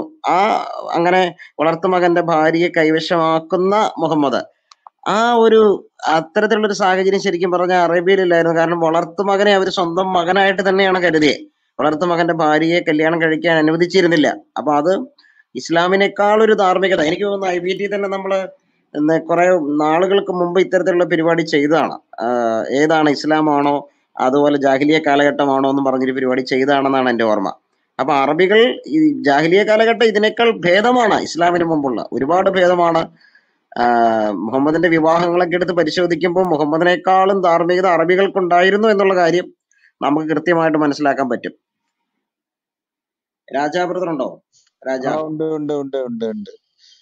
ഞാൻ ഈ മോഹൻ ബ്രദർ പറഞ്ഞതിന് ഒരു ഇതും കൂടി ഞാൻ അതിന്റെ കൂട്ടത്തിൽ ഒരു കാര്യം കൂടി പറഞ്ഞിട്ട് ഞാൻ നമ്മുടെ വിഷയത്തിലേക്ക് വരാം. അതായത് ഈ ജാഹ്ലിയ കാലഘട്ടത്തിൽ സ്ത്രീകളെ കുഴിച്ചു മൂടിയിരുന്നെങ്കിൽ നമുക്ക് ഒന്ന് കണക്കൊന്ന് പരിശോധിച്ച് നോക്കാം. അതായത് ഒരാൾക്ക് 4 പെണ്ണുങ്ങളെ കെട്ടാം. അതായത് 1:4 ആണ്. അപ്പൊ ഈ മുഹമ്മദിന്റെ കാലഘട്ടത്തിൽ 1:4 ആണ്. അതായത് ഒരു പുരുഷന് 4 സ്ത്രീകള് വെച്ച് കല്യാണം കഴിക്കാം. അപ്പൊ ഇങ്ങനെ കല്യാണം കഴിക്കാൻ 4 സ്ത്രീകൾ ഒരു പുരുഷന് ഉണ്ടാവണമെന്നുണ്ടെങ്കിൽ ഈ പെൺകുട്ടികളെ മുഴുവൻ കുഴിച്ചു മൂടിയിരുന്നെങ്കിൽ അവർക്ക് 4 പെണ്ണുങ്ങളെ കിട്ടുമോ? അതായത് അവരുടെ ജനസംഖ്യയില് 1:4 ആയിരുന്നു. ഈ ജനിക്കുന്ന പെൺകുട്ടികളെ മുഴുവൻ അവര് കുഴിച്ചു മൂടിയിരുന്നെങ്കിൽ ഈ പറയുന്ന 4 പെണ്ണുങ്ങളെ കെട്ടാൻ അവർക്ക് പറ്റില്ലായിരുന്നു. അത് ഇപ്പൊ മോഹൻ ബ്രദർ പറഞ്ഞതിന് ഉള്ള ഒരു ഉത്തരമായിട്ടാണ് ഞാനത് പറഞ്ഞത്. ഇനി നമ്മുടെ വിഷയത്തിലേക്ക് വന്നാല് ഈ ഇറാന്റെ ചരിത്രം പരിശോധിച്ചാൽ ജാഹ്ലിയ കാലഘട്ടത്തിൽ ഇറാനില്, അതായത് അന്നത്തെ പേർഷ്യൻ എംപയറിൽ സാമ്രാജ്യത്തില് സ്ത്രീകള് രാജ്യം ഭരിച്ചിട്ടുണ്ട്. ഇന്നത്തെ അവരുടെ സ്ഥിതി വെച്ച് കമ്പയർ ചെയ്യാൻ വേണ്ടി ഞാൻ പറഞ്ഞതാണ്. സ്ത്രീകൾ ഇന്നത്തെ ഇറാനില് പണ്ട് പേർഷ്യൻ സാമ്രാജ്യമായിരുന്ന കാലഘട്ടത്തിൽ സ്ത്രീകൾ രാജഭരണം നടത്തിയിട്ടുണ്ട്. അത്രയും ഉന്നതിയിലായിരുന്നു ജാഹ്ലിയ കാലഘട്ടത്തിൽ. ജാഹ്ലിയ കാലഘട്ടം എന്ന് പറഞ്ഞാൽ മുഹമ്മദിന് തൊട്ട് മുന്നുള്ള കാലഘട്ടത്തിൽ വരെ സ്ത്രീകൾ അവിടെ ഭരിച്ചിട്ടുണ്ട്. അതുകൊണ്ടാണ് ഒരു ഹദീസിൽ മുഹമ്മദ് പറയുന്നത് സ്ത്രീകൾ ഭരിക്കുന്ന രാജ്യം മുടിഞ്ഞു പോകുന്നത്. അപ്പം അത് മുഹമ്മദിന്റെ കാലഘട്ടത്തിൽ പേർഷ്യയിൽ ഒരു രാജ്ഞി ഭരണം ഏറ്റെടുത്തപ്പോ മുഹമ്മദ് ഇവിടെ ഇരുന്ന് പറഞ്ഞതാണ് സ്ത്രീകൾ ഭരിക്കുന്ന രാജ്യം മുടിഞ്ഞു പോകുമെന്ന് പറയാനുള്ള കാരണം അതാണ്. അപ്പൊ ആ സ്ഥിതിയിൽ നിന്നാണ് നമുക്കെല്ലാവർക്കും അറിയാം കാലം കഴിയും തോറും മനുഷ്യന്മാർ കുറച്ചും കൂടി കൂടുതൽ പുരോഗമിച്ച് വരിക ചെയ്യുന്നത്. പക്ഷെ ഇവിടെ നോക്ക്, ഇറാനില് അന്ന് സ്ത്രീ രാജ്യം ഭരിച്ചിരുന്ന ആ രാജ്യത്തിന് ഒരു സ്ത്രീ ഭരിച്ചിരുന്നിടത്തുനിന്ന് ഇന്ന് തലമുടി പുറത്ത് കാണിച്ചാൽ കൊല്ലപ്പെടുന്ന ഒരു അവസ്ഥയിലേക്ക് അവര് മാറിയിരിക്കുന്ന എന്താ പറയാ, ആ പതനം ഒന്ന് നമ്മളൊന്ന് ആലോചിച്ച് നോക്ക്. ഈ ഇസ്ലാം വന്നതുകൊണ്ട് ഒരു ജനത എത്രത്തോളം പുറകിലോട്ട് പോയി, എത്രത്തോളം കിരാതമായിട്ടുള്ള ഭരണത്തിന് കീഴിൽ അവര് വന്നു എന്നുള്ളതിന്റെ ഏറ്റവും വലിയ എക്സാമ്പിൾ ആണ് ഇത്. അന്നത്തെ സ്ത്രീകളുടെ അവിടുത്തെ അവസ്ഥയും ഇന്നത്തെ അവിടുത്തെ സ്ത്രീകളുടെ അവസ്ഥയും തമ്മിലുള്ള ഇത്. ഇനി മറ്റൊരു കാര്യം, ഇതിന്റെ മറുവശം ഞാൻ പറയാം. ഇങ്ങനെയുള്ള അടിച്ചമർത്തലുകൾ മനുഷ്യൻ എക്കാലത്തും സഹിച്ചു നിൽക്കും എന്നൊന്നും വിചാരിക്കണ്ട. ഇപ്പൊ ഈ അടുത്ത കാലങ്ങളിൽ നമ്മൾ അവിടുത്തെ സ്റ്റാറ്റിസ്റ്റിക്സ് എടുത്ത് നോക്കുകയാണെങ്കിൽ ഇന്ന് ഇറാൻ ഒരു മുസ്ലിം ഭൂരിപക്ഷ രാഷ്ട്രമല്ല. 40% ഉള്ളൂ അവിടെ മുസ്ലിംസ്. ബാക്കിയുള്ള 60% ജനങ്ങള് ഒന്നില്ലെങ്കിൽ മറ്റു മതങ്ങളിലേക്ക് മാറിപ്പോയി, അല്ലെങ്കിൽ ചിലവര് മതമില്ലാത്തവരായി ആ ഒരു അവസ്ഥയിലേക്ക് വന്നിരിക്കുകയാണ്. അപ്പൊ അടിച്ചമർത്തലുകൾ എക്കാലത്തും നമുക്ക് ഒരു കൂട്ടരെ അടിച്ചമർത്തി നിൽക്കാനൊന്നും പറ്റുമൊന്നുമില്ല. ജനങ്ങൾ അതിന്ന് രക്ഷപ്പെടും. അല്ലെങ്കിൽ കലാപങ്ങൾ ഉണ്ടാവും, വിപ്ലവങ്ങൾ ഉണ്ടാവും. ലോക ചരിത്രത്തിൽ വിപ്ലവങ്ങൾ ഉണ്ടായിട്ടുള്ളത് മുഴുവൻ ഇങ്ങനത്തെ അടിച്ചമർത്തലുകൾ കാരണം കൊണ്ടാണ്. നമുക്കറിയാം മധ്യകാലഘട്ടത്തില് ചില സഭകള് ഇതേപോലെ തന്നെ ജനങ്ങളെ അടിച്ചമർത്തിയിരുന്നു, അല്ലെങ്കിൽ അവരുടെ മുകളിൽ ഭയങ്കര ഭരണം നടത്തിയിരുന്നു. ആ സ്ഥലങ്ങളിലൊക്കെ വിപ്ലവങ്ങൾ ഉണ്ടായിട്ടുണ്ട്. ഏത് മതമാണെങ്കിലും, ഞാൻ പറയുന്നത് ഇസ്ലാമിന്റെ കാര്യം മാത്രമല്ല, ഏത് മതവും അനാവശ്യമായി അയാളെ അടിച്ചമർത്താൻ നോക്കും, ഒരു ജനത്തിനെ അടിച്ചമർത്താൻ നോക്കിയ തീർച്ചയായിട്ടും അവിടെ ആ ജനങ്ങൾ അതിനെതിരായിട്ട് പ്രതികരിക്കും. അത് നമ്മൾ ലോക ചരിത്രം മുഴുവൻ എടുത്ത് പരിശോധിച്ചാൽ എല്ലായിടത്തും ഈ സംഭവങ്ങൾ ഉണ്ടായിട്ടുണ്ട്. ഇന്ത്യയിൽ ഉണ്ടായിട്ടില്ലേ? മതത്തിന്റെ പേര് പറഞ്ഞ് പലരും താഴ്ന്ന ജാതിക്കാരെ അല്ലെങ്കിൽ അങ്ങനെ ആ രീതിയിൽ കണ്ടപ്പോ അത് ഇവിടെയും ഉണ്ടായിട്ടുണ്ട്. അതിനെതിരായിട്ടുള്ള വിപ്ലവങ്ങൾ. നമ്മുടെ കേരളം അതിന് ഏറ്റവും വലിയ എക്സാമ്പിൾ ആണ്. കേരളം ഈ 19ാം നൂറ്റാണ്ട് കേരളത്തിൽ വിപ്ലവകരമായിട്ടുള്ള മാറ്റങ്ങളാണ് നടന്നത്. എത്ര വിപ്ലവങ്ങൾ നടന്നു. ഈവൻ കമ്മ്യൂണിസം പോലും കേരളത്തിൽ ഇത്ര സ്ട്രോങ് ആവാനുള്ള കാരണം ഈ ജാതി വ്യവസ്ഥ ഒരു പരിധി വരെ അതിനെ ഇതാക്കിയിട്ടുണ്ട്. അപ്പൊ ഇസ്ലാം എത്രത്തോളം ജനങ്ങളെ അടിച്ചമർത്തുന്നോ അത്രത്തോളം ജനങ്ങൾ അതിനെതിരായിട്ട് ഉയരും. ഇനി ഇവർക്ക് പിടിച്ചു നിൽക്കാനൊന്നും പറ്റില്ല. കാരണം ഇന്നത്തെ ഈ കാലഘട്ടം ആ രീതിയിലാണ്. കാരണം ജനങ്ങൾക്ക് ഇൻഫോർമേഷന് ആക്സസ് കൂടുതൽ കിട്ടുന്ന സമയമാണ്. ഏത് മനുഷ്യനും ലോകത്തിന്റെ ഏത് ഭാഗത്ത് ഇരുന്നാലും ലോകത്ത് നടക്കുന്ന എല്ലാ സംഭവങ്ങളും അവരുടെ കയ്യിൽ വരികയാണ്, ഫോണിൽ വരികയാണ്. അപ്പൊ ഇനി പിടിച്ചു നിൽക്കാൻ പറ്റില്ല. ഇനി മെഴുകാനേ പറ്റുള്ളൂ. ചില ആൾക്കാർ ഇപ്പൊ ഇവിടെ നമ്മുടെ സ്പീക്കേഴ്സ് പാനലിൽ തന്നെ വന്നിരിക്കുന്നുണ്ട് മെഴുകാനായിട്ട്. അങ്ങനെ മെഴുകാനേ പറ്റുള്ളൂ, അല്ലാതെ ഇനി ഇതിൽ പിടിച്ചു നിൽക്കാൻ പറ്റില്ല. Okay, thank you. Thank you രാജ ബ്രദറെ. ഗിബോർ ഇവിടെ ഏ, ഉണ്ടോ? ആ, സിജു അവിടെ സോറി ചാറ്റിലെ ഒരു കാര്യം ഒന്ന് പറഞ്ഞിട്ട് ആ ചാറ്റിലെ ഒരു MA എന്ന് പറയുന്ന ആള് അവിടെ കിടന്ന് ചുമ്മാ മെഴുകുന്നു. അദ്ദേഹത്തിന് എന്തെങ്കിലും പറയാനുണ്ടോ? മുകളിൽ വന്ന് സംസാരിക്കൂ. അല്ല, മുജാഹിദാണ് അദ്ദേഹം. മാന്യോട് സംസാരിക്കത്തില്ല. മേരിഷ് സംസാരിച്ചിട്ട് ഞാൻ സംസാരിച്ചോളാം. ഓക്കെ, എന്നാ മെഹറീഷ് പറഞ്ഞോ. മെഹറീഷ് കേൾക്കുന്നുണ്ടോ? മെഹറീഷ് ആ കേൾക്കുന്നുണ്ട്. പറഞ്ഞോളൂ. ആ ഈ നിങ്ങൾ ഇത്തരത്തിൽ ദുർവ്യാഖ്യാനം നടത്തിയിട്ട് എന്തുകൊണ്ടാണ് ഇസ്ലാമിലേക്ക് കടന്നു വരുന്ന ഒരു 10 പേരെ എടുത്തു കഴിഞ്ഞാൽ 8 പേര് സ്ത്രീകളാണ്? നിങ്ങൾ പറഞ്ഞ സ്ത്രീകൾക്ക് ഒരു സ്വാതന്ത്ര്യം നൽകുന്നില്ല, അവരെ പർദ്ദക്കുള്ളിൽ അടച്ചിട്ടു, അവർക്ക് ഒരു സ്വാതന്ത്ര്യം നൽകാത്ത ഒരു മതമാണെന്ന് പറയുമ്പോൾ ഇപ്പോഴും ഒരു 5 പേര് വന്ന മെഹറീഷ് 3 പേര് പറയുന്നതിന് സ്ത്രീകളാണ്. സൗണ്ട് കുറവാ. എന്തുകൊണ്ട്? മെഹറീഷേ, ആ സൗണ്ട് അല്പം കേൾക്കുന്നുണ്ട്. ഇപ്പൊ കുറവാ. കേൾക്കുന്നുണ്ടാ? ഇപ്പൊ കേൾക്കുന്നുണ്ടാ? കേൾക്കുന്നുണ്ട്, ഇച്ചിരൂടി ഒന്ന് ശബ്ദം കൂട്ടി പറ. ഇപ്പൊ ഓക്കല്ലേ? ആ പറ. ആ നിങ്ങൾ പറഞ്ഞു സ്ത്രീകളെ അടിച്ചമർത്തുന്ന മതമാണ്, സ്ത്രീകൾക്കൊരു സ്വാതന്ത്ര്യം നൽകാത്ത, പർദ്ദക്കുള്ളിൽ അടച്ചു പൂട്ടിയ മതമാണ്. എന്നിട്ടും ഇപ്പൊ ഒരു 10 പേര് ഇസ്ലാം സ്വീകരിച്ചു എന്ന് കരുതാം, അതിൽ 8 പേര് സ്ത്രീകളാണ്. അല്ല ഈ അല്ല അല്ല അടുത്ത അല്ല കാലത്ത് മെഹറീഷ് പ്ലീസ് അതിനൊരു ഈ തെളിവ് അടുത്ത തരണം. കാലത്ത് അതിന് നിങ്ങൾ തെളിവ് തരണം. തെളിവ് പറയട്ടെ, തെളിവ് ഒരു മിനിറ്റ്. അതിന് തെളിവ് തരണം പ്ലീസ്. അതിപ്പോ പറഞ്ഞില്ലേ ആ 10 പേര് ഇസ്ലാം. ഒരു മിനിറ്റ് 10 പേര് ഇസ്ലാം സ്വീകരിച്ചാൽ അതിൽ 8 പേരും സ്ത്രീകളാണ് എന്ന് പറഞ്ഞ ആധികാരികമായ തെളിവ് പറയണം. വെറുതെ അതെ ബമ്പ അതാ പറയുന്നത്. നിങ്ങൾ കാണുന്നില്ലേ? നിങ്ങൾ പത്രത്തിൽ അല്ലല്ല വായിക്കാറില്ലേ? നിങ്ങൾ കാണുന്ന ന്യൂസ് ഇവിടെ കേൾക്കാറില്ലേ? ഇവിടെ ഫ്രഞ്ചിലെ അനാവശ്യമായ കാര്യങ്ങൾ പറയണ്ട. ഞങ്ങൾ ഇവിടെ അനാവശ്യമല്ല, ഉദ്ധരിച്ചതുപോലെ നിങ്ങൾ നിങ്ങൾ കണ്ടതല്ലേ? ഒരു ഫ്രാൻസിൽ ഒരു മിനിറ്റ് മോഡൽ നിർത്തിക്ക് പറയട്ടെ. ഫ്രാൻസിൽ ഒരു മോഡൽ ഞാനൊന്ന് ഞാനൊന്ന് പറയട്ടെ പറയട്ടെ. പ്ലീസ്. താങ്കൾക്ക് സംസാരിക്കാൻ അനുവാദം തരാം. ഞങ്ങൾ ആരും ഇടപെടത്തില്ല പ്ലീസ്. പക്ഷേ ഞങ്ങളൊരു കാര്യം പറയട്ടെ. ഞാനിവിടെ എത്ര ആയത്ത് വായിച്ചു, എത്ര ഹദീസ് വായിച്ചു, എല്ലാം കൃത്യമായ തെളിവുകളുടെ അടിസ്ഥാനത്തിൽ താങ്കൾക്ക് അതിനെ റിപ്പീറ്റ് ചെയ്യാനുള്ള എല്ലാ സ്വാതന്ത്ര്യവും ഞങ്ങൾ തരുന്നുണ്ട്. ഞങ്ങൾ തടയത്തില്ല. പക്ഷെ ഒരു കാര്യം ഞങ്ങൾ വിനീതമായി അപേക്ഷിക്കുകയാണ്, താങ്കൾ പറയുന്നതിന് തെളിവ് തരണം. ഇനി മതഗ്രന്ഥത്തിലെ തെളിവല്ലെങ്കിൽ ആധികാരികമായ ചരിത്ര തെളിവുകൾ. 10 പേർ ഇസ്ലാം മതം സ്വീകരിക്കുന്നതിൽ 8 പേരും സ്ത്രീകളാണ് എന്ന് പറയുന്ന ആധികാരിക തെളിവുകൾ സമകാലിക പത്രത്തിൽ നിന്നോ അല്ലെങ്കിൽ മറ്റ് പേരിൽ ഏതെങ്കിലും അറിയപ്പെട്ടതായ ഏതെങ്കിലും രേഖയിൽ നിന്നോ കൃത്യമായിട്ട് വായിച്ചുവിടെ കേൾക്കുക. അല്ലാതെ ഈ മദ്രസ തള്ളിവിടെ അനുവദിക്കത്തില്ല. ഇനി അത് തള്ളിയാൽ താങ്കളെ ഞങ്ങള് വാണിംഗ് തരും, താഴേക്ക് വിടും. ഓക്കെ, തെളിവ് പറഞ്ഞു സംസാരിക്കും. അതാണ് പറയുന്നത്. നിങ്ങൾക്ക് അത് കേൾക്കുമ്പോഴേ കലിയാണ്. അങ്ങനല്ല മെഹറീഷേ, ദുർവ്യാഖ്യാനം നടക്കുന്നില്ല. കാരണം മെഹറീഷ് അങ്ങനല്ല. മെഹറീഷ് ഒരു കാര്യം ചെയ്യും എന്ന് പറഞ്ഞാൽ, ഒരു കാര്യം പറയുവാണ്, അപ്പൊ ഒരു സ്റ്റേറ്റ്മെന്റ് വെക്കുമ്പോൾ ആ സ്റ്റേറ്റ്മെന്റ് അതിന്റെ തെളിവ് എന്താണ്? ഇപ്പം ഇസ്ലാം മെഹറീഷിനെ ഡിഫെൻഡ് ചെയ്യാൻ ഖുറാനിൽ നിന്ന് ആയത്തുകൾ എടുക്കാം, ഹദീസ് ഉദ്ധരിക്കാം. അതല്ലെങ്കിൽ സമകാലികമായിട്ടുള്ള ഒതന്റിക് ആയിട്ടുള്ള സോഴ്സിൽ നിന്ന് എടുത്തിട്ട് മെഹറീഷിന് പറയാം. ഇപ്പൊ 10 പേര് ഇസ്ലാം സ്വീകരിക്കുമ്പോൾ 8 പേര് സ്ത്രീകളാണ്, അല്ലെങ്കിൽ ലോകത്തെല്ലാവരും ഇന്ന് ഇസ്ലാം സ്വീകരിച്ചു കൊണ്ടിരിക്കുകയാണ്, ഓരോ ദിവസവും ഇത്ര പേര് സ്വീകരിച്ചുകൊണ്ടിരിക്കുകയാണ്. അങ്ങനെ തെളിവ് ഉദ്ധരിച്ച് പറയുവാണെങ്കിൽ തെളിവിനനുസൃതമായിട്ട് മറുപടി പറയാൻ പറ്റും. അല്ലാതെ മെഹറീഷ് ഒരു കാര്യം എന്ന് പറഞ്ഞാൽ ഒരു വെറുതെയുള്ള സ്റ്റേറ്റ്മെന്റ് മാത്രമേ ആകുന്നുള്ളൂ. കുറച്ചുകൂടി കാര്യമായിട്ട് ഇസ്ലാമിനെ ഡിഫെൻഡ് ചെയ്യാൻ ഞങ്ങൾ മെഹറീഷിനെ പ്രോത്സാഹിപ്പിക്കുകയാണ്.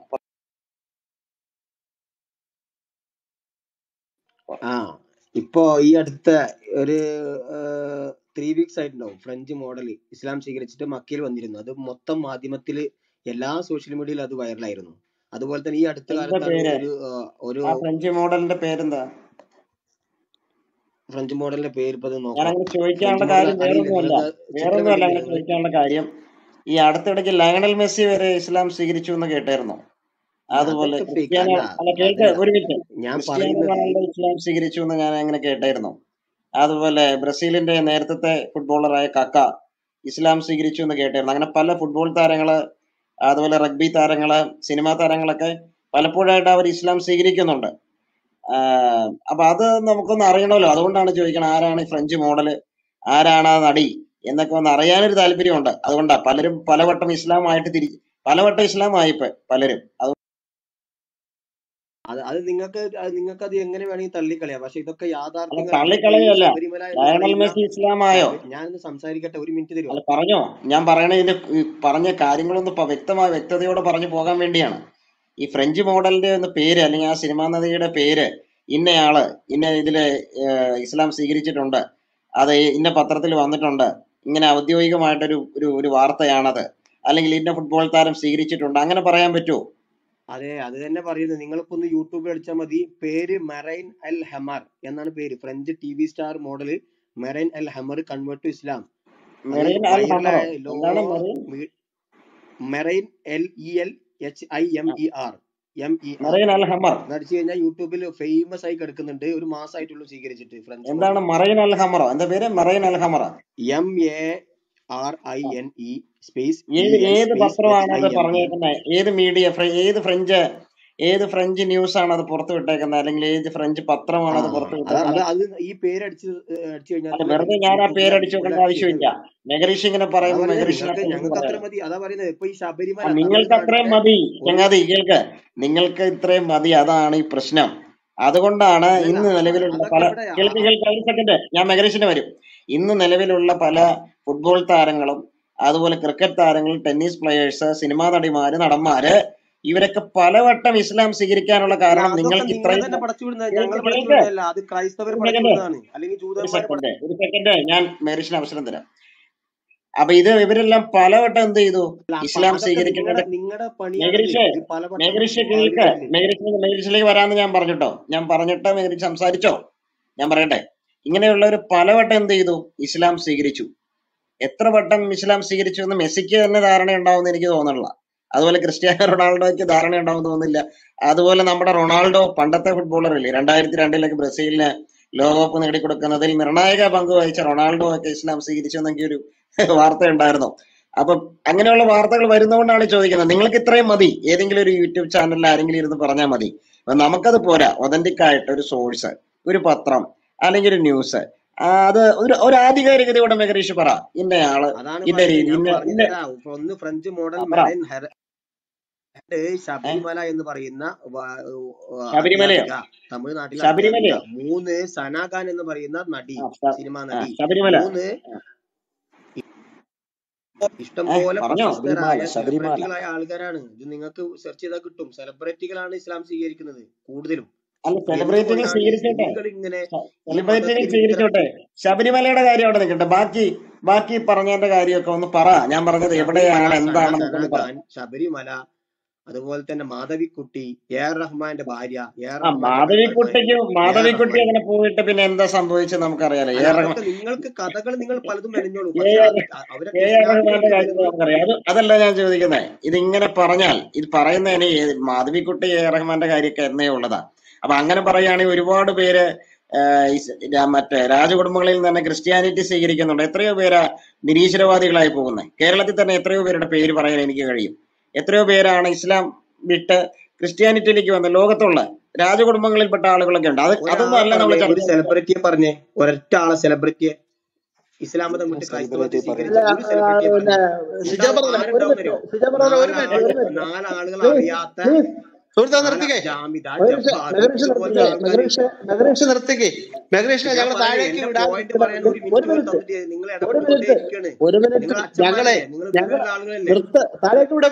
ഇനി ഇടപെട്ട താഴേക്ക് വിടും. ഇത് നിങ്ങളുടെ ഈ ബഹളം. മാന്യമായി സംസാരിക്കാൻ അവസരം തരാം. ദയവ് ചെയ്ത് സംസാരിക്കരുത്. ഇടപെടുമ്പോഴത്തേനും സംസാരിക്കരുത്. ഇനി ഇടപെട്ടാൽ ഞാൻ താഴെ ഒരു മിനിറ്റ് അല്ല. ഇവിടെ അവിയല് പോലെ ചവിട്ടിക്കുഴയ്ക്കാനല്ല ഈ റൂം ഇവിടെ നിർമ്മിച്ചിരിക്കുന്നത്. അവിയല് പോലെ ചവിട്ടിക്കുഴയ്ക്കണ്ട, ബിളബിള അടിക്കണ്ട. താങ്കൾ ഇവിടെ വന്നിട്ട് 10 ലട്ടെന്ന് പറഞ്ഞു. ഞാൻ കണക്ക് അതിന്റെ റിപ്പോർട്ട് വെച്ചപ്പോഴത്തേനും ഉടനെ അവിടുന്ന് മറുകണ്ഠം ചാടി സെലിബ്രിറ്റികൾ അങ്ങോട്ട് തള്ളിയെന്ന് പറഞ്ഞു.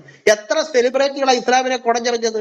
ഷെഫീന എന്ന് പറയുന്ന മുസ്ലിം യുവതി തെറി പറയുന്നു. മുത്തുനബി അല്ല, കുത്തുനബി. 6-ാം വയസ്സ് കെട്ടി 9-ാം വയസ്സ് കുത്തിക്കയറ്റി എന്ന് പറയുന്ന ഷെഫീന സെലിബ്രേറ്റ്. എന്താണ് പറയാനായിട്ട്? അതുപോലെ ബംഗ്ലാദേശ് എഴുത്തുകാരി എന്ത് പറയുന്നു? അതുപോലെ തന്നെ നമ്മുടെ മാടശ്ശേരി പെൺകുട്ടി. എത്ര മുസ്ലിം യുവതികൾ വേണം? ഈ പ്രാകൃത മതത്തെ വലിച്ചെറിഞ്ഞ് പുറത്തു വന്നതായ മലപ്പുറം ജില്ലയിലുള്ള നിരവധി പെൺകുട്ടികളെ ചൂണ്ടിക്കാണിക്കാൻ ഞങ്ങൾക്ക്. പക്ഷെ ഞങ്ങൾക്ക് അതിന് സമയമില്ല. അതല്ല ഇവിടെ ലക്ഷ്യം. മനസ്സിലായോ? ഇനി മാധവിക്കുട്ടി, താങ്കൾ ഇവിടെ തള്ളിയ മാധവിക്കുട്ടി അവസാനം എന്താ പറഞ്ഞത്? മാധവിക്കുട്ടി ലീലാമേനോന് കൊടുത്തതായ എഴുത്തിനകത്ത് പറഞ്ഞിട്ടുണ്ട്, എന്റെ ലീലേ, ഞാൻ പെട്ടുപോയി, അബദ്ധത്തിൽ പെട്ടുപോയി, ഞാൻ ചതിക്കപ്പെട്ടു, തിരിച്ചു വരണമെന്നുണ്ടായിരുന്നു, തൊഴുത്തിലെ മൃഗത്തെ പോലെയാണ്, പെണ്ണായാലും പുരുഷനായാലും എന്റെ പിന്നാലെ വരികയാണ്, ഞാൻ പെട്ടുപോയി എന്ന് പറയുന്നതായ ആ യൂട്യൂബിനകത്ത്, താങ്കൾ പറഞ്ഞ യൂട്യൂബ് ഞങ്ങൾ കേൾക്കാറുണ്ട്, താങ്കൾ ഈ മാധവക്കുട്ടി അടിച്ചു നോക്കിയേ, മതം മാറിയതിന്റെ കുറ്റബോധം നിമിത്തം പിടയുന്നതായ മാധവക്കുട്ടിയുടെ ഒരു വോയിസ് മിനിറ്റ് ഇപ്പോഴും തരുമോ? യൂട്യൂബിൽ റേഡിയോ പോലെ കിടപ്പുണ്ട്. പോകാനാണ് അതുകൊണ്ടേ എന്തിനാ ഇവിടെ നിൽക്കുന്നത്? ഒരു മിനിറ്റ്. ഇല്ല, ഒരു മിനിറ്റ് തരത്തില്ല, പറയുന്നത് കേൾക്കാം. ഞങ്ങൾ അത്രേ പറഞ്ഞ് ഉള്ളൂ. ഇത് നിങ്ങളുടെ ഇടപെട്ടാൽ അച്ഛന്മാരെ തലയിടും. ബലം അത്രേ ഉള്ളൂ. ഒരു ചെറുപ്പക്കാരനോട് പോലും സംസാരിക്കാൻ. അല്ലല്ല അല്ല ചാക്കോ ഇവിടെ അല്ലല്ല, ഇവിടെ മാരേജിനെ ചാക്കോ കളയാതെ തള്ളാനായിട്ട് മാരേജിനെ കളയാതെ മാരേജിനെ അല്ലല്ല, കളയാതെ അല്ല ഒരു മിനിറ്റ് ഒരു ഒരു മിനിറ്റ് പറയട്ടെ. ഇവിടെ മെഹറിഷിനെ കളയണമെന്നോ ആരെയും കളയണമെന്ന് ആഗ്രഹമില്ല, പക്ഷെ അല്ല സംസാരിക്കുമ്പോൾ കൃത്യമായ തെളിവുകൾ വെച്ച് സംസാരിക്കണം. 10 പേര് ഇസ്ലാം മതം സ്വീകരിക്കുമ്പോൾ 8 പേര് സ്ത്രീകളാണെന്ന് ഇവിടെ ആ മനുഷ്യൻ ഇവിടെ തള്ളി. അതിന്റെ രേഖ ചോദിച്ചപ്പോൾ അദ്ദേഹം ഉടനെ സെലിബ്രേറ്റിലേക്ക് പോയി, പിന്നെ അവിടുന്ന് മറുകണ്ഠം ചാടി, പിന്നെ ശബരിമല പോയി. എന്തുവാ ഇത്? ഉളമ്പാറയാണോ ഇത്? ഇവിടെ മാന്യമാരുതി തെളിവ് വെച്ച് സംസാരിക്കുമ്പോൾ അതിനകത്ത് കയറി വെച്ച് ബഹളം വെച്ച് അവിയൽ പറയാനായിട്ട്. അതുകൊണ്ട് മതം വിട്ടുപോയവരെ കുറിച്ച് നിരവധി തരാം. ഇനി പോട്ടെ, മുഹമ്മദിന്റെ കാലത്ത് കൂട് പൊട്ടിയതുപോലെ ഇസ്ലാം മതം വിട്ടുപോയവരെ അബൂബക്കറിന്റെ സൈന്യം എന്തിനാ തല്ലിയടിച്ച് പുറത്തു തിരിച്ചു കൊണ്ടുവന്നേ? എത്രയോ ഹദീസ് വേണം. മതം വിട്ടുപോയ, ഇസ്ലാമിനെ ഉപേക്ഷിച്ച് ജാഹ്ലിയ വിശ്വാസത്തിലേക്ക് പോയ പാവപ്പെട്ട അറബികളെ എന്തിനു നിങ്ങൾ ക്രൂരമായി പീഡിപ്പിച്ചു കൊന്നു? 10,000-കണക്കിന് മുസ്ലിങ്ങളെ കൊല്ലപ്പെട്ടു, മുസ്ലിങ്ങളെ കൊന്നു മതം വിട്ടവരെ. അപ്പൊ അതൊക്കെ ഞങ്ങൾക്ക് പറയാനായിട്ട് തെളിവുകളുണ്ട്. അതുകൊണ്ട് മെഹ്റീഷ് ഇനിയും മുകളിലേക്ക് വന്നാൽ, അല്ലെങ്കിൽ ഏതെങ്കിലും മെഹ്റീഷിനെ പോലെയുള്ള മെഹ്റീഷന്മാർ മുകളിലേക്ക് വന്നാൽ പറയുന്നതിന് ആധുനികമായ അല്ലെങ്കിൽ ആധികാരികമായ തെളിവ് വരണം. പത്രവാർത്തയെങ്കിലും മതി, ഞങ്ങൾ കൃത്യമായിട്ട് തെളിവ് തരണം. അങ്ങനെയെങ്കിൽ മാത്രമേ സംസാരിക്കാനായിട്ട് അനുവദിക്കത്തുള്ളൂ. ഓക്കെ. ചാക്കോ പാസ്റ്ററെ, ഈ കഴിഞ്ഞ ആഴ്ച നമ്മുടെ മെഹറീഷ് വരികയാണ്, വരട്ടെ. മെഹറീഷ് ഒരു കാര്യമായിട്ടുള്ള കാര്യം പറയുന്നില്ല എന്നുള്ളതാണ് വിഷയം. ഇനി ഈ സെലിബ്രിറ്റി മെഹറീഷ് ഇവിടെ ഉണ്ടെങ്കിൽ മെഹറീഷ് ഹാൻഡ് റൈസ് ചെയ്ത് കയറ്റി വിടാം. പക്ഷെ മെഹറീഷ് കാര്യമായ കാര്യം കാര്യമായ രീതിയിൽ പറയണം.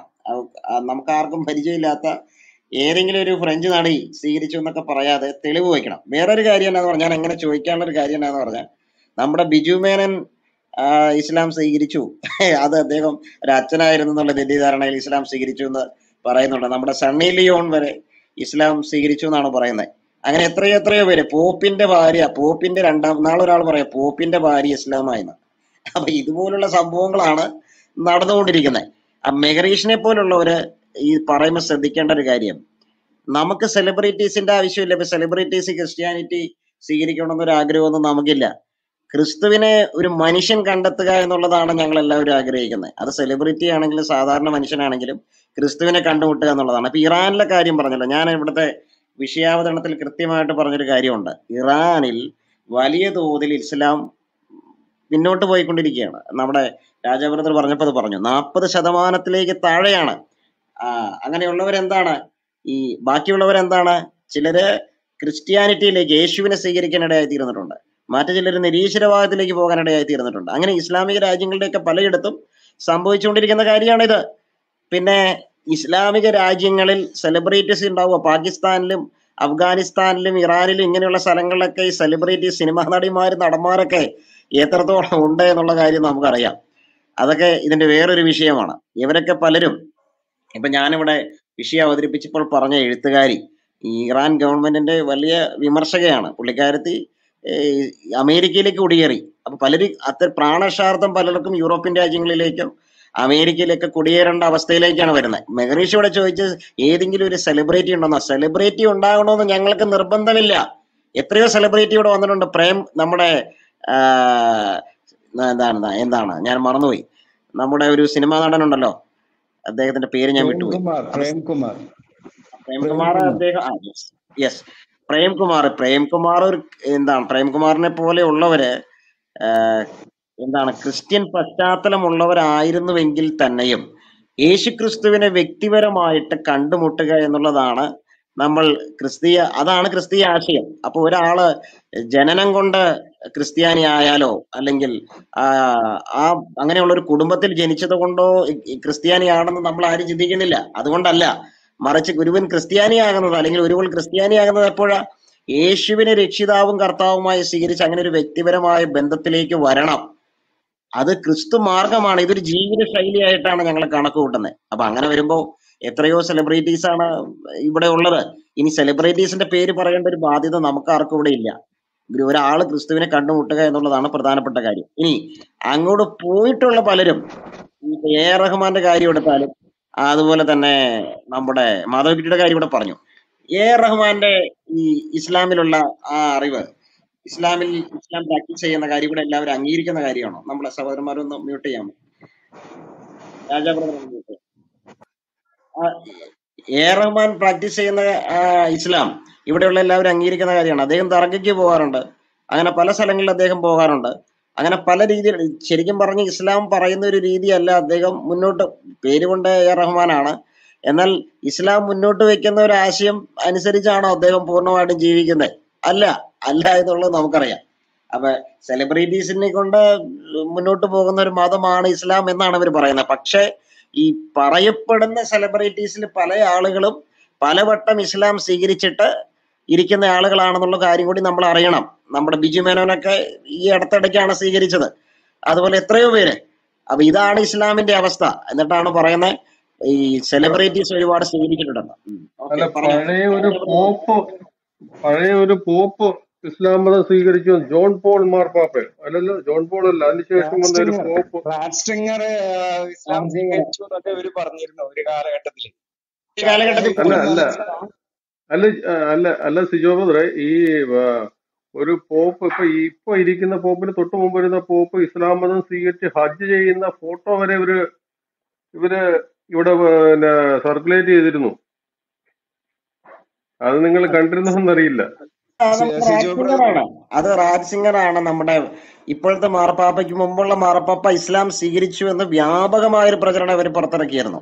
സ്വീകരിച്ചു, അതുകൊണ്ടാണ് അദ്ദേഹം പോപ്പിന്റെ സ്ഥാനം വിട്ടത് എന്നുള്ള രീതിയിൽ വലിയ പ്രചരണം നടത്തിയിരുന്നു.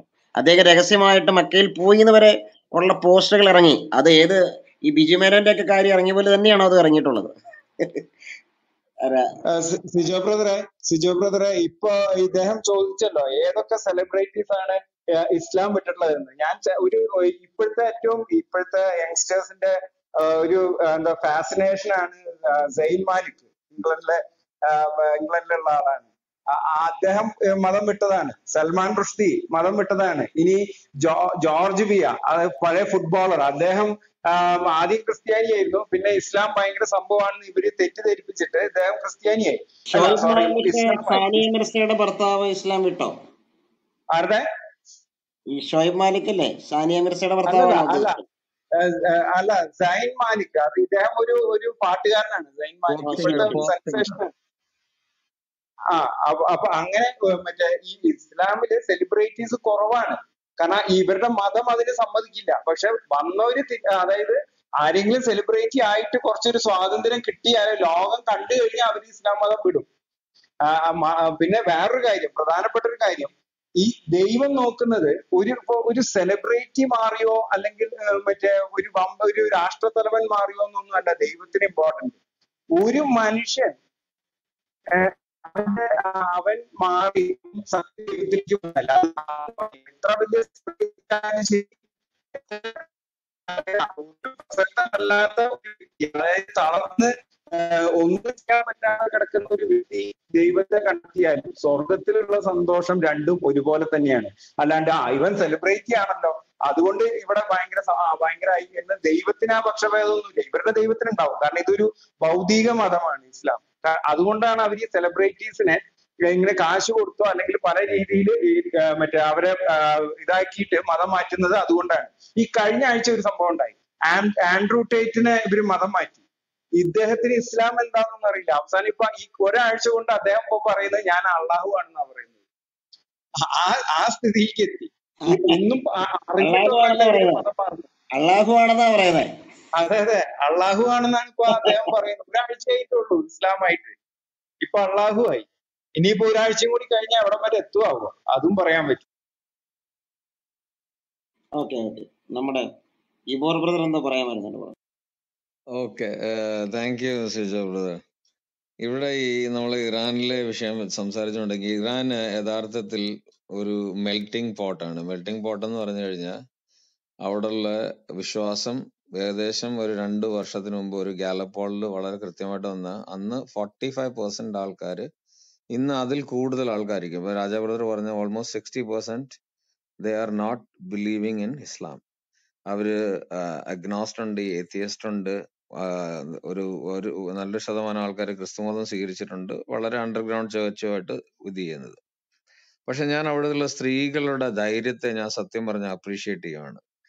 ഇത്രയും ആൾക്കാർ വധിക്കപ്പെട്ടു. 500 എന്ന് പറയുന്നത് ഒരു അൺഒഫീഷ്യൽ ഒരു പ്രോപ്പർ ഒരു ഇൻഫർമേഷൻ അല്ല. അതിലും കൂടുതൽ ആൾക്കാർ വധിക്കപ്പെട്ടെന്നാണ് പറയപ്പെടുന്നത്, കുഞ്ഞുങ്ങൾ ഉൾപ്പെടെ. അതിലേറെ ആൾക്കാർ വധിക്കപ്പെട്ടു. 15,000-ഓളം ആൾക്കാരെ, സ്ത്രീകളെയും മറ്റുള്ളവരെ വധിക്കാനായിട്ട് ഇവര് പാർലമെന്റിൽ 18,000 അവര് വധിക്കുന്നതിന് വേണ്ടി പാർലമെന്റില് അവര് അവര് യുനാനിമസ്ലി അതിനെ എൻഡോസ് ചെയ്യുകയും ചെയ്തതാണ്. അതിനുശേഷവും അവരുടെ ഈ റിവോൾട്ട് ഭയങ്കര ശക്തി ആർജിച്ചു വന്നു എന്നുള്ളത് വളരെ ക്ലിയർ ആയിട്ട് കാണുന്നു. ഇപ്പൊ മത പോലീസിനെ അവര് ഇത് അവരെ നിർത്തലാക്കി എന്നും ആലോചിക്കുമ്പോൾ ഒന്ന് ആലോചിച്ച് നോക്കണം എന്തുവാണ് ഇനി സംഭവിക്കാൻ പോകുന്നുള്ളത്. അവർക്ക് തീർച്ചയായിട്ടും മനസ്സിലായി ഇങ്ങനെ മതത്തിനെ നിർബന്ധപൂർവം പ്രാക്ടീസ് ചെയ്യിക്കാൻ കഴിയത്തില്ല. ഇസ്ലാമിന്റെ ഏറ്റവും വലിയ പരാജയമാണിതെന്ന്. ഈ മെഹറിഷ് വന്ന് ഇവിടെ ഇത്രയും സംസാരിച്ചു. 90 ലക്ഷം ഇസ്ലാമിക പോപ്പുലേഷൻ ഉള്ള ഒരു സംസ്ഥാനമാണ് കേരളം. കേരളത്തിൽ 4% ആൾക്കാർ മതം വിട്ടു. 4%. അദ്ദേഹം അതൊന്നും ശ്രദ്ധിക്കുന്നില്ല. അവിടെ പോയി ഫ്രഞ്ച് സെലിബ്രിറ്റിയെയും മറ്റുള്ള സെലിബ്രിറ്റികളെയും കുറിച്ച്, സെലിബ്രിറ്റിയെ കൊണ്ട് എന്ത് ചെയ്യാനാ? നിങ്ങളുടെ ഇവിടെ മതം വിട്ട് വന്നിട്ട് നിങ്ങളുടെ മതത്തിൽ വന്ന് മുഹമ്മദ് ഈസയ്ക്ക് 2 വാക്ക് വന്ന് മറ്റുള്ളവരോട് ഇസ്ലാം മതത്തിനെ കുറിച്ച് പ്രഘോഷിക്കാനുള്ള കഴിവില്ല. കബളിപ്പിച്ച് മതത്തിലോട്ട് ചേർത്തിട്ട് അങ്ങനെയല്ല മതം വളർത്തേണ്ടത്. ആ മതത്തിനെ പ്രഘോഷിപ്പിക്കാനുള്ള കഴിവ് വേണം. ഇവിടെ അബ്ബാസ് ബ്രദർ ഇരിപ്പുണ്ട്, ഇസ്ലാം മതത്തിൽ നിന്നും വന്നതാണ്. ഇന്ന് ശക്തിയായിട്ട് ഈ യേശുക്രിസ്തുവിന്റെ കാര്യം വളരെ ശക്തമായിട്ട് പ്രഘോഷിപ്പിക്കാനുള്ള കഴിവുണ്ട്. അങ്ങനെയാണ് വിശ്വാസം ഇത് ചെയ്യുന്നത്. അല്ലാതെ ഒരു ആൻഡ്രൂ ടേറ്റ് വന്നെന്നോ അല്ലെങ്കിൽ ഒരു സെലിബ്രിറ്റി ആരോ വന്നോട്ട്. ഈ ശബരിമലയെ നിങ്ങൾ കുറെ നാള് പൊക്കിക്കൊണ്ട് നടക്കും.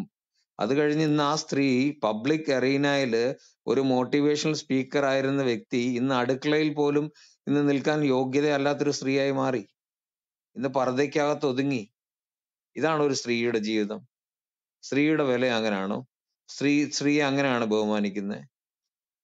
നിങ്ങൾ നിങ്ങളുടെ ഈ ഇച്ഛയ്ക്കനുസരിച്ച് നിങ്ങൾ ആൾക്കാരെ കബളിപ്പിച്ച് നിങ്ങൾ മതത്തിൽ കൊണ്ടുവരുന്നു എന്നതല്ലാതെ നിങ്ങൾ മറ്റുള്ള സ്ഥലങ്ങളിലേക്ക് പോകുന്നത് നിർത്തുക. എന്റെ പൊന്നു സഹോദരന്മാരെ, നിങ്ങൾ താമസിക്കുന്ന ചുറ്റുവട്ടങ്ങളിൽ നോക്ക് ഇസ്ലാം മതങ്ങൾ. നിങ്ങൾ മെഹൽ കമ്മിറ്റിയിൽ പോയി അന്വേഷിക്കുക എത്ര വിശ്വാസികൾ വരുന്നു. ഇപ്പോൾ ഫുട്ബോൾ ആയി കഴിഞ്ഞതിന് ശേഷം അവിടെ മുസ്ലിം സഹോദരങ്ങൾ ഇന്ന് നിങ്ങളുടെ കുതുബ നമസ്കാരത്തിനും ഇസ്ലാം ഇതിന്റെ നിങ്ങളുടെ നിസ്കാരത്തിനൊന്നും എത്തുന്നില്ല. നിങ്ങളുടെ ഉസ്താദുമാരാണ് കരഞ്ഞു ഇത് കൂകുന്നത്. ഇതേ ഇസ്ലാം മതം പറയുന്നു ഈ ഫുട്ബോൾ കളി ഹറാമാണെന്ന് പറയുന്നു. നിങ്ങളുടെ ഒരു വലിയൊരു ഇസ്ലാമിക നേഷൻ ആ ഫുട്ബോൾ മാച്ച് ഹോസ്റ്റ് ചെയ്യുന്നു. അവിടെയും നിങ്ങൾ മതത്തിന്റെ ഈ കള്ളക്കളികളാണ് നടത്തുന്നത്. അവിടെ വരുന്നത് ബ്രസീലിയൻ ഫാമിലികൾ ഇസ്ലാം മതം സ്വീകരിച്ചു. ഈ അബ്ദുള്ള പറയുന്നത് കേട്ടു. അവിടെ അച്ചടക്കവും അവിടെയുള്ള ഇത് കണ്ടതിന് ശേഷം എന്റെ പൊന്നു സഹോദരന്മാരെ, ഇതൊന്നും നടക്കത്തില്ല. ഈ കബളിപ്പിക്കുന്ന സമ്പ്രദായം ഈ സോഷ്യൽ മീഡിയയുടെ ഈ ഏജിൽ നടക്കില്ല. അവിടെ മനുഷ്യനെ എങ്ങനെയാണ് ട്രീറ്റ് ചെയ്യുന്നത്? ഒരു ഇന്ത്യക്കാരൻ അവിടെ ജോലി ചെയ്ത് കഴിഞ്ഞ ഒരു ഖത്തറിലുള്ള ഒരു മുസ്ലിം എങ്ങനെയാണ് ട്രീറ്റ് ചെയ്യുന്നത്? അവരുടെ അതേ ഗ്രേഡില് അതേ സ്റ്റേറ്റസിൽ നിങ്ങൾക്ക് അവിടെ നിൽക്കാൻ പറ്റുമോ? അവിടെ നിങ്ങൾക്ക് മുസ്ലിങ്ങൾക്ക് പൗരത്വം ലഭിക്കുമോ? നിങ്ങൾ ഇത്ര നേരം ഈ ഖത്തറിനെ കുറിച്ചും നിങ്ങൾ മറ്റുള്ളതിനെ കുറിച്ചൊക്കെ സൗദിയെ കുറിച്ച് പറയാം. നിങ്ങൾക്ക് പൗരത്വം ലഭിക്കുമോ? ഇല്ല. വ്യാജമായ പ്രചരണങ്ങൾ നടത്തുക. സെലിബ്രിറ്റികൾ വന്നോട്ട്, നിങ്ങൾ അങ്ങ് ബോളിവുഡും ഹോളിവുഡും അങ്ങ് ഏറ്റെടുത്തോ. ഇവിടെ വേണ്ട. അതുകൊണ്ട് ഇസ്ലാം മതം രക്ഷപ്പെടുമോ? നിങ്ങൾ ഓരോ ഡേറ്റകൾ വെച്ച് സംസാരിക്കാൻ നിങ്ങൾ ജസ്റ്റ് ഇത് യൂട്യൂബിൽ നിന്ന് സെർച്ച് ചെയ്ത് നോക്ക്. ഇസ്ലാം മതത്തിലെ മതം വിട്ടു പോകുന്നവരുടെ കുറിച്ച് നിങ്ങളുടെ വലിയ പണ്ഡിതന്മാർ, ഷെയ്ഖ് ബിലാൽ ഫിലിപ്സ്, യാസിർ ഖാദി, മുഹമ്മദ് ഹിജാബ്, അലി ദാവ, ഓരോരുത്തരും അവരുടെ നിലവിളി, നിങ്ങൾ ശബ്ദങ്ങൾ ഒന്ന് പോയി കേള്. US-ല് 10 പേര് ഇസ്ലാം മതം സ്വീകരിക്കുന്നതിൽ 7 പേരും 1 വർഷത്തിനകത്ത് മതം വിട്ടുപോകുന്നു തിരികെ. കാരണം എന്ന് പറഞ്ഞാൽ ഈ 1 വർഷം വന്ന് ഈ തരികിട കാണുമ്പോഴത്തേക്ക് അവർക്ക് മനസ്സിലാവും ഇത് മുഴുവൻ ഉടായ്പാണെന്നുള്ള കാര്യം. അവർ കൃത്യമായിട്ട് അവർ മനസ്സിലാക്കുകയാണ്. ഈ ഗ്രന്ഥത്തിൽ ഒന്നും തന്നെ ഇല്ല, ഒരു മഹത്വമില്ല, ഒരു പ്രവാചകനെ കുറിച്ച് ഒരു നന്മ പറയാനില്ല. ഇന്ന് ഇസ്ലാമിക സ്ത്രീകൾ മനസ്സിലാക്കുന്നു. അതേപോലെ തന്നെ കോഴിക്കോട് ഹിജാബ് കത്തിച്ചു ഇതിനോടനുബന്ധിച്ച്. പക്ഷെ അത് മീഡിയകളെല്ലാം അത് സപ്രസ് ചെയ്തു ആ ന്യൂസിനെ. നിങ്ങൾ എത്ര നാൾ സപ്രസ് ചെയ്യും? നിങ്ങളുടെ സപ്രഷനും നിങ്ങൾ ഈ കെട്ടിവിടലും നിങ്ങൾ ഈ കള്ളപ്രചരണം നടത്തുന്നതിന് എല്ലാത്തിനും ഒരു അന്ത്യമുണ്ട്. ലോകത്തിൽ ഏത് ഡിക്റ്റേറ്റർഷിപ്പ് വന്നിട്ടുണ്ടോ അതിന്റെ എല്ലാ അവസാനങ്ങളെ കുറിച്ച് നിങ്ങളൊന്ന് പോയി നോക്ക്. ഇസ്ലാം മതത്തിന്റെ മാത്രമല്ല, കമ്മ്യൂണിസത്തിന്റെ നോക്ക്. ഇപ്പോൾ ചൈനയിൽ നടക്കുന്ന എന്തുവാണെന്ന് നോക്ക്. ഇപ്പം പറയുന്നത് ടിയാൻമെൻ സ്ക്വയർ 2.0 എന്നാണ് പറയുന്നത്. അതേപോലെ പ്രതികരിക്കും. ആരെയും ഇന്ന് കെട്ടിയിട്ട് ഇന്ന് ഭരണം നടത്താനോ ആരെയും കെട്ടിയിട്ട് മതത്തിൽ പിടിച്ചു നിർത്താനോ ഇന്നത്തെ കാലത്ത് കഴിയത്തില്ല. മുഹമ്മദിന്റെയും അന്ന് കാലിഫേറ്റ് റൂളിന്റെയും ഏകദേശം 10,300 വർഷത്തോളം നിങ്ങൾ ഇങ്ങനെ നിർബന്ധപൂർവ്വം നടത്തി. ഇനി നടക്കത്തില്ല. കാര്യങ്ങൾ നിങ്ങളുടെ കൈവിട്ടു പോയി. നിങ്ങളുടെ ഗ്രന്ഥങ്ങളിൽ ഒന്നുമില്ല, നിങ്ങളുടെ ഹിസ്റ്ററികളിൽ ഒന്നുമില്ല. നിങ്ങൾ പറയുന്ന എംപയർ ആൻഡ് ഗോൾഡൻ ഏജ് എന്ന് പറയുന്ന ഒരു ഗോൾഡൻ ഏജും ഇല്ല. ജാഹിലിയ കാലമായിരുന്നു 1320, ഏകദേശം 1300 വർഷത്തോളം ജാഹിലിയ കാലമായിരുന്നു. ഇസ്ലാം ഭരിച്ചെടുത്തെല്ലാം വളരെ പിന്നോക്കത്തിലായിരുന്നു. അതുകൊണ്ട് നിങ്ങൾ ഈ കള്ളത്തരങ്ങൾ പറയുന്നതും അത് ഇസ്ലാമിക ലോകത്ത് നല്ലതുപോലെ മനസ്സിലാക്കി. ഇറാൻ പോലുള്ളത്, അതേപോലെ നിങ്ങൾ അഫ്ഗാനിസ്ഥാനിലുള്ള സ്ത്രീകൾ, ഇന്ന് അഫ്ഗാനിസ്ഥാനിലുള്ള സ്ത്രീകളൊക്കെ ഇന്ന് യൂറോപ്പിൽ പോയിട്ട് വളരെ ലാവിഷായിട്ട് ജീവിക്കുകയാണ്. അവിടെ നിങ്ങളുടെ മതഭ്രാന്തുള്ള ഏതാനും ആൾക്കാരാണ് അവിടെ പ്രശ്നങ്ങൾ സൃഷ്ടിക്കുന്നത്. ഇന്ന് ചർച്ചുകളില്, ഇന്ന് UK-ലൊക്കെ നമ്മുടെ ഫ്രണ്ട്സുകൾ പറയാറുണ്ട്, ഹിന്ദി ചേർച്ചിലൊക്കെ പോകുന്നത്, അവിടെ അഫ്ഗാനി സ്ത്രീകൾ വളരെ ദൂരെ നിന്നും വന്ന് ചർച്ചുകൾ അറ്റൻഡ് ചെയ്യുന്നു. ഞങ്ങൾക്ക് പക്ഷെ അങ്ങനെയുള്ള ഒരു മാർക്കറ്റിംഗ് വേണ്ട. ഇവിടെ ക്ലബ് ഹൗസിൽ വന്നിട്ട് എത്ര പേര് വിശ്വാസം ത്യജിച്ചു, എത്ര പേര് വിശ്വാസത്തിൽ വന്നു. അവരുടെയൊക്കെ പേരും അഡ്രസ്സും തന്ന് പോസ്റ്ററും അടിച്ചിട്ട് അറിയിക്കേണ്ടതാണ് ഈ ഒരു റിലീജിയസ് കാര്യം എന്ന് പറഞ്ഞ അല്ല. അത് ദൈവമായിട്ടുള്ള ഏർപ്പാടാ. മനുഷ്യൻ അതിന്റെ സെൻസസ് എടുത്ത് നിങ്ങളെ ഈ ഡേറ്റ തന്നെ കാണിക്കേണ്ടത് വരുന്നതെന്ന് പറഞ്ഞാൽ നിങ്ങൾ ഈ പ്രാകൃതമായ ഈ മനുഷ്യനെ നിങ്ങൾ ചുമ്മിക്കൊണ്ട്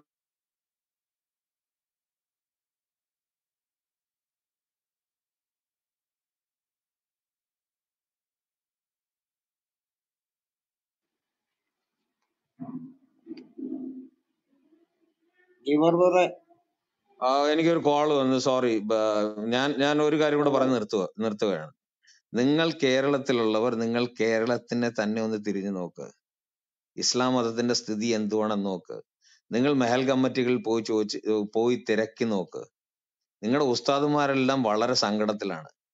നിങ്ങൾ ഇവിടെ വന്ന് ഞങ്ങളെ കബളിപ്പിക്കാമെന്നുള്ള ഈ തെറ്റിദ്ധാരണയിലൊന്നും ജീവിക്കണ്ട. ഇന്ന് ലോകമെമ്പാടുമുള്ള ഇൻഫർമേഷൻ ഓരോ മനുഷ്യനും ഇന്ന് ആക്സസ് ചെയ്യാവുന്ന കാര്യമേ ഉള്ളൂ. അതുകൊണ്ട് ഞങ്ങളെ കബളിപ്പിച്ച് ഏതെങ്കിലും ആൻഡ്രൂ ടേറ്റ് വന്നോ, അല്ലെങ്കിൽ ഫ്രഞ്ച് മോഡൽ വന്നോ, അവിടുന്ന് ബിജു മേനോൻ വന്നോ, അല്ലെങ്കിൽ AR റഹ്മാൻ ആരാ? AR റഹ്മാൻ എനിക്കൊരു വിഷയമേ അല്ല, ഞങ്ങൾക്കൊരു വിഷയമേ അല്ല. AR റഹ്മാൻ അന്ന് ഞങ്ങൾക്ക് വീട്ടിൽ ആഹാരം തരുന്നത്. ഇവിടെയുള്ള ജനങ്ങളുമല്ല അദ്ദേഹത്തിനെ അപ്രീഷിയേറ്റ് ചെയ്തതിലുള്ള അദ്ദേഹത്തിന് വരുമാനം.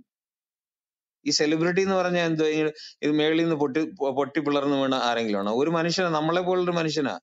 പക്ഷെ അവരുടെയും വരുമാനം സാധാരണ മനുഷ്യനിൽ നിന്നുമാണ്. ആ വരുമാനം കൊണ്ടാണ് ജീവിക്കുന്നത്. അതുകൊണ്ട് സാധാരണക്കാരനായി ജീവിക്കുക. ഇവിടെ സെലിബ്രിറ്റിയുടെ ഒന്നും കാര്യം പറഞ്ഞിട്ട് കഥയില്ല. നിങ്ങൾ നിങ്ങളുടെ മതത്തിനെ പോയി പഠിക്കുക. ഇപ്പൊ ചാക്കോ പാസ്റ്ററും സിജോ ബ്രദറും വളരെ കൃത്യമായിട്ട് പറയുന്നത്, സ്ത്രീ എന്ന വ്യക്തിക്ക് യാതൊരു വിലയുമില്ല ഇസ്ലാമിൽ, ഒരു വിലയുമില്ല. അതാണ് യാഥാർത്ഥ്യം. അത് മനസ്സിലാക്കുക, നല്ലൊരു മനുഷ്യനായി തീരുക. അതാണ് എനിക്ക് പറയാനുള്ളത്. Thank you so much. Thank you ഗിബോർ ബ്രദറെ. ബിജു ബ്രദറിന് എന്തെങ്കിലും പറയാനുണ്ടോ? ബിജു. അല്ല ബ്രദറെ, ഞാൻ ചിന്തിക്കുമായിരുന്നു, ഇസ്ലാമിക ഭരണം വന്നാൽ ആദ്യം AR റഹ്മാന്റെ വിരലുകളൊന്നും ആവുമായിരിക്കും അറ്റുപോകുന്നത്. അതെ, തീർച്ചയായിട്ടും. കാരണം നമ്മുടെ സിനിമ അതുപോലെ കലാപരമായിട്ടുള്ള കാര്യങ്ങൾ എപ്പോഴും ഇസ്ലാമിന് നിഷിദ്ധമാണ്. അത് നമുക്കറിയാവുന്ന കാര്യമാണ്. ഏറുമോനൊന്നും ഇത് അറിയാതെ പോയി ചേർന്നേക്കണല്ലേ. പിന്നെ ഇസ്ലാമിലേക്ക് പോകുന്ന ആളുകൾ അവര് വലിയൊരു, പുറത്ത് പറയുന്നില്ലെങ്കിലും വലിയൊരു പ്രലോഭനം അവരുടെ മുമ്പിലുണ്ട്. അതെന്താണ്? അത് ഇസ്ലാമിന്റെ സ്വർഗമാണ്. ആ സ്വർഗത്തിലുള്ള കാര്യങ്ങൾ അവരെ വളരെ പ്രലോഭിപ്പിക്കുന്നുണ്ട്. നമുക്ക് സൂറ 56 15 മുതൽ 21 വരെ വായിക്കുമ്പോൾ നമുക്കത് കാണാൻ പറ്റൂലോ. അവർ രത്നഖചിത്രങ്ങളായ പര്യങ്കങ്ങളിൽ മുഖാമുഖമായി ചാരിക്കിടക്കുന്നു. ഒഴുകുന്ന ഉറവകളിൽ നിന്നുള്ള പാനീയങ്ങൾ നിറച്ച പാനപാത്രങ്ങൾ, ചഷകങ്ങളും കൂജകളും ഏന്തിയ നിത്യബാലന്മാർ. ഈ ബാലന്മാർ അവിടെ എന്തിനാണെന്ന് മനസ്സിലാകുന്നില്ല. എന്തിനാ ഈ IS ആളുകളെ കൊല്ലുന്നേ? ഇതിനു വേണ്ടിയല്ലേ. ലഷ്കർ ഇ തൊയ്ബക്കാര് എന്തിനാ ആളുകളെ കൊല്ലുന്നേ? യസീദി പെൺകുട്ടികളെ ഇവരെന്തിനായി പിടിച്ചുകൊണ്ടുപോയി അടിമകളാക്കുന്നേ?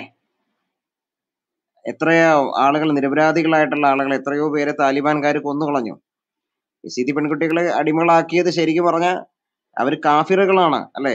ഒരു കാഫിറിനെ അങ്ങനെ ചെയ്യുക എന്നുള്ളതാണ് മതം അനുശാസിക്കുന്ന കാര്യം. അത് മാത്രമല്ല, സ്വർഗത്തിൽ പോകുന്നതിന് മുമ്പുള്ള ഒരു പ്രാക്ടീസ് ആയിട്ട് കൂടിയൊക്കെ അവരത് കാണുന്നത്.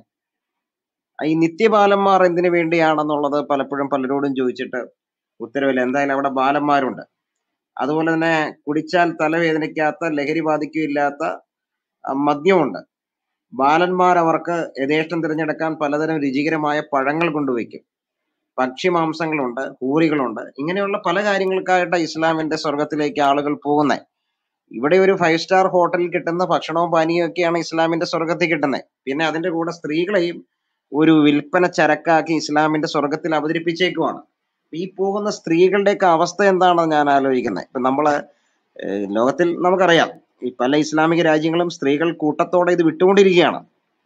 അങ്ങനെ വിട്ടുകൊണ്ടിരിക്കുന്നു, അവർ പോന്നുകൊണ്ടിരിക്കുന്നു. കേരളത്തിൽ തന്നെ എത്രയോ സ്ത്രീകളാണ് അത് വിട്ടുകൊണ്ടിരിക്കുന്നത്. പക്ഷെ ഇതിലേക്ക് പോകുന്ന വിരലിലുണ്ടാവുന്ന ആളുകൾ ഇത് മനസ്സിലാക്കി കഴിഞ്ഞാൽ, എന്ന് പറഞ്ഞാൽ ഇവർ ഭൂരിഭാഗം നരകത്തിലേക്കാണ് പോകുന്നതെന്നും ഇവർ കാത്തിരിക്കുന്നത് അവിടെയുള്ള ഹൂറികളെയാണെന്നൊക്കെ ഈ സ്ത്രീകൾ ഇത് വായിച്ചറിഞ്ഞിട്ടാണോ പോകുന്നവര് ഇത് അറിഞ്ഞിട്ടല്ല പോകുന്നത്. ഇവർ ഹദീസുകൾ ഒറ്റ ഇരിപ്പിനൊന്ന് വായിച്ചാൽ, അല്ലെങ്കിൽ ഹദീസുകളൊന്ന് വായിച്ചാൽ ഇവർ പോകത്തില്ല. വേണ്ട വിധത്തിൽ ഇസ്ലാമിനെ കുറിച്ചോ ഖുറാനെ കുറിച്ചോ ഹദീസുകളെ കുറിച്ചോ കാര്യങ്ങൾ ഗ്രഹിക്കാതെയാണ് പോകുന്ന കുറച്ച് പേര് പോകുന്നത്. അതിലിപ്പോ നമുക്ക് എന്ത് ചെയ്യാൻ പറ്റും? നമുക്കൊന്നും ചെയ്യാൻ പറ്റത്തില്ല. ഇത്രമാത്രം ഇത് ചർച്ചാ വിഷയമായിരിക്കുന്ന ഈ കാലത്തിൽ ഖുറാൻ ശരിക്ക് പറഞ്ഞ യാത്രയിൽ കൊണ്ടുപോകരുതെന്നാണ് പറയുന്നത്. അതാരെങ്കിലും പിടിച്ച് മേടിച്ച് അതിന് മൂലം വഴക്കുണ്ടാവും എന്നൊക്കെയുള്ള ഹദീസുകളുണ്ട്. എന്ന് മാത്രമല്ല, ഖുറാൻ ഒരിക്കലും മറ്റുള്ളവരുടെ കയ്യിലേക്ക് എത്തരുതെന്നും പറയുന്നുണ്ട്. നമുക്കറിയാതെ മറ്റുള്ളവരുടെ കയ്യിൽ എത്തിയപ്പോൾ എന്താണ് സംഭവിച്ചത്? സോഷ്യൽ മീഡിയയിൽ വലിയ ചർച്ചയായിട്ട് മാറി ഇസ്ലാം. സോഷ്യൽ മീഡിയയിൽ വലിയ ചർച്ചയായിട്ട് മുഹമ്മദ് മാറി. സോഷ്യൽ മീഡിയയിൽ വലിയ ചർച്ചയായിട്ട് അള്ളാഹു മാറി. സോഷ്യൽ മീഡിയയിൽ ചർച്ചയായിട്ട് ഖുറാൻ മാറി. അങ്ങനെ പലതും മാറി. അപ്പൊ അതുകൊണ്ട് പലരും എന്ത് ചെയ്തു? ഇസ്ലാമിനെ മനസ്സിലാക്കി കൂട്ടത്തോടെ ഇസ്ലാം വിട്ടു. ഇതാണ് സംഭവിച്ചുകൊണ്ടിരിക്കുന്നത്. ഇതിന്റെ ഇടയിൽ വിരലിൽ എണ്ണാവുന്ന ആൾക്കാർ കുറച്ചുപേര് അങ്ങോട്ട് പോയി എന്ന് പറയുന്നതിൽ നമുക്ക് യാതൊരു പ്രത്യേകതയും കാണുന്നില്ല. ഖുറാൻ വാസ്തവമായിട്ട് മനസ്സിലാക്കി കഴിഞ്ഞാൽ, ശരിയായ രീതിയിൽ വായിച്ചാൽ, ഹദീസുകൾ ശരിയായ രീതിയിൽ വായിച്ചാൽ, മനസ്സിലാക്കിയാൽ കാര്യം മനസ്സിലാവും. ഇസ്ലാം വിടും. ഇസ്ലാമിലുള്ളവർ എന്ത് ചെയ്യും? ഇസ്ലാം വിടും. എന്നാൽ ISISനെയും ലഷ്കർ ഇ തൊയ്ബയും പോലുള്ള, അല്ലെങ്കിൽ മറ്റ് തീവ്രവാദ ഹിസ്ബുള്ളയെ പോലുള്ള തീവ്രവാദ സംഘടനകൾ ഇസ്ലാമിൽ പറയുന്ന കാര്യങ്ങൾ ലിറ്ററലായിട്ട് അത് അങ്ങനെ തന്നെ ചെയ്യണം എന്ന് ചിന്തിക്കുന്നവരാണ്. നമുക്കറിയാം, കുറെ വർഷങ്ങൾക്ക് മുമ്പ് ബാഗ്ദാദി ജീവിച്ചിരിക്കുന്ന ആ സമയത്താണ് 140 മുസ്ലിം പണ്ഡിതന്മാര് ബാഗ്ദാദിക്ക് ഒരു കത്തെഴുതി, നിങ്ങൾ യസീദി പെൺകുട്ടികളെ അടിമകളാക്കി വെക്കരുത്, അങ്ങനെയുള്ള പരിപാടികൾ ചെയ്യരുത് എന്നൊക്കെ പറഞ്ഞ്. പക്ഷെ അവരതിനെ പുച്ഛത്തോടെയാണ് കണ്ടത്. കാരണം എന്താ? ഖുറാൻ പറയുന്നു, ഹദീസുകൾ പറയുന്നു, അടിമ പെൺകുട്ടികളെ അങ്ങനെ അധീനമാക്കാമെന്നും അവരുമായി ലൈംഗിക ബന്ധത്തിൽ ഏർപ്പെടാമെന്നും അവർക്കൊരു വ്യക്തി എന്ന പദവി കൊടുക്കേണ്ടതില്ല എന്നും ഖുറാൻ പറയുന്നു, ഹദീസുകൾ പറയുന്നു എന്നാണ് അവർ പുച്ഛത്തോടെ അതിനെ റെസ്പോണ്ട് ചെയ്തത്. അപ്പൊ ഇതാണ് ഇസ്ലാം.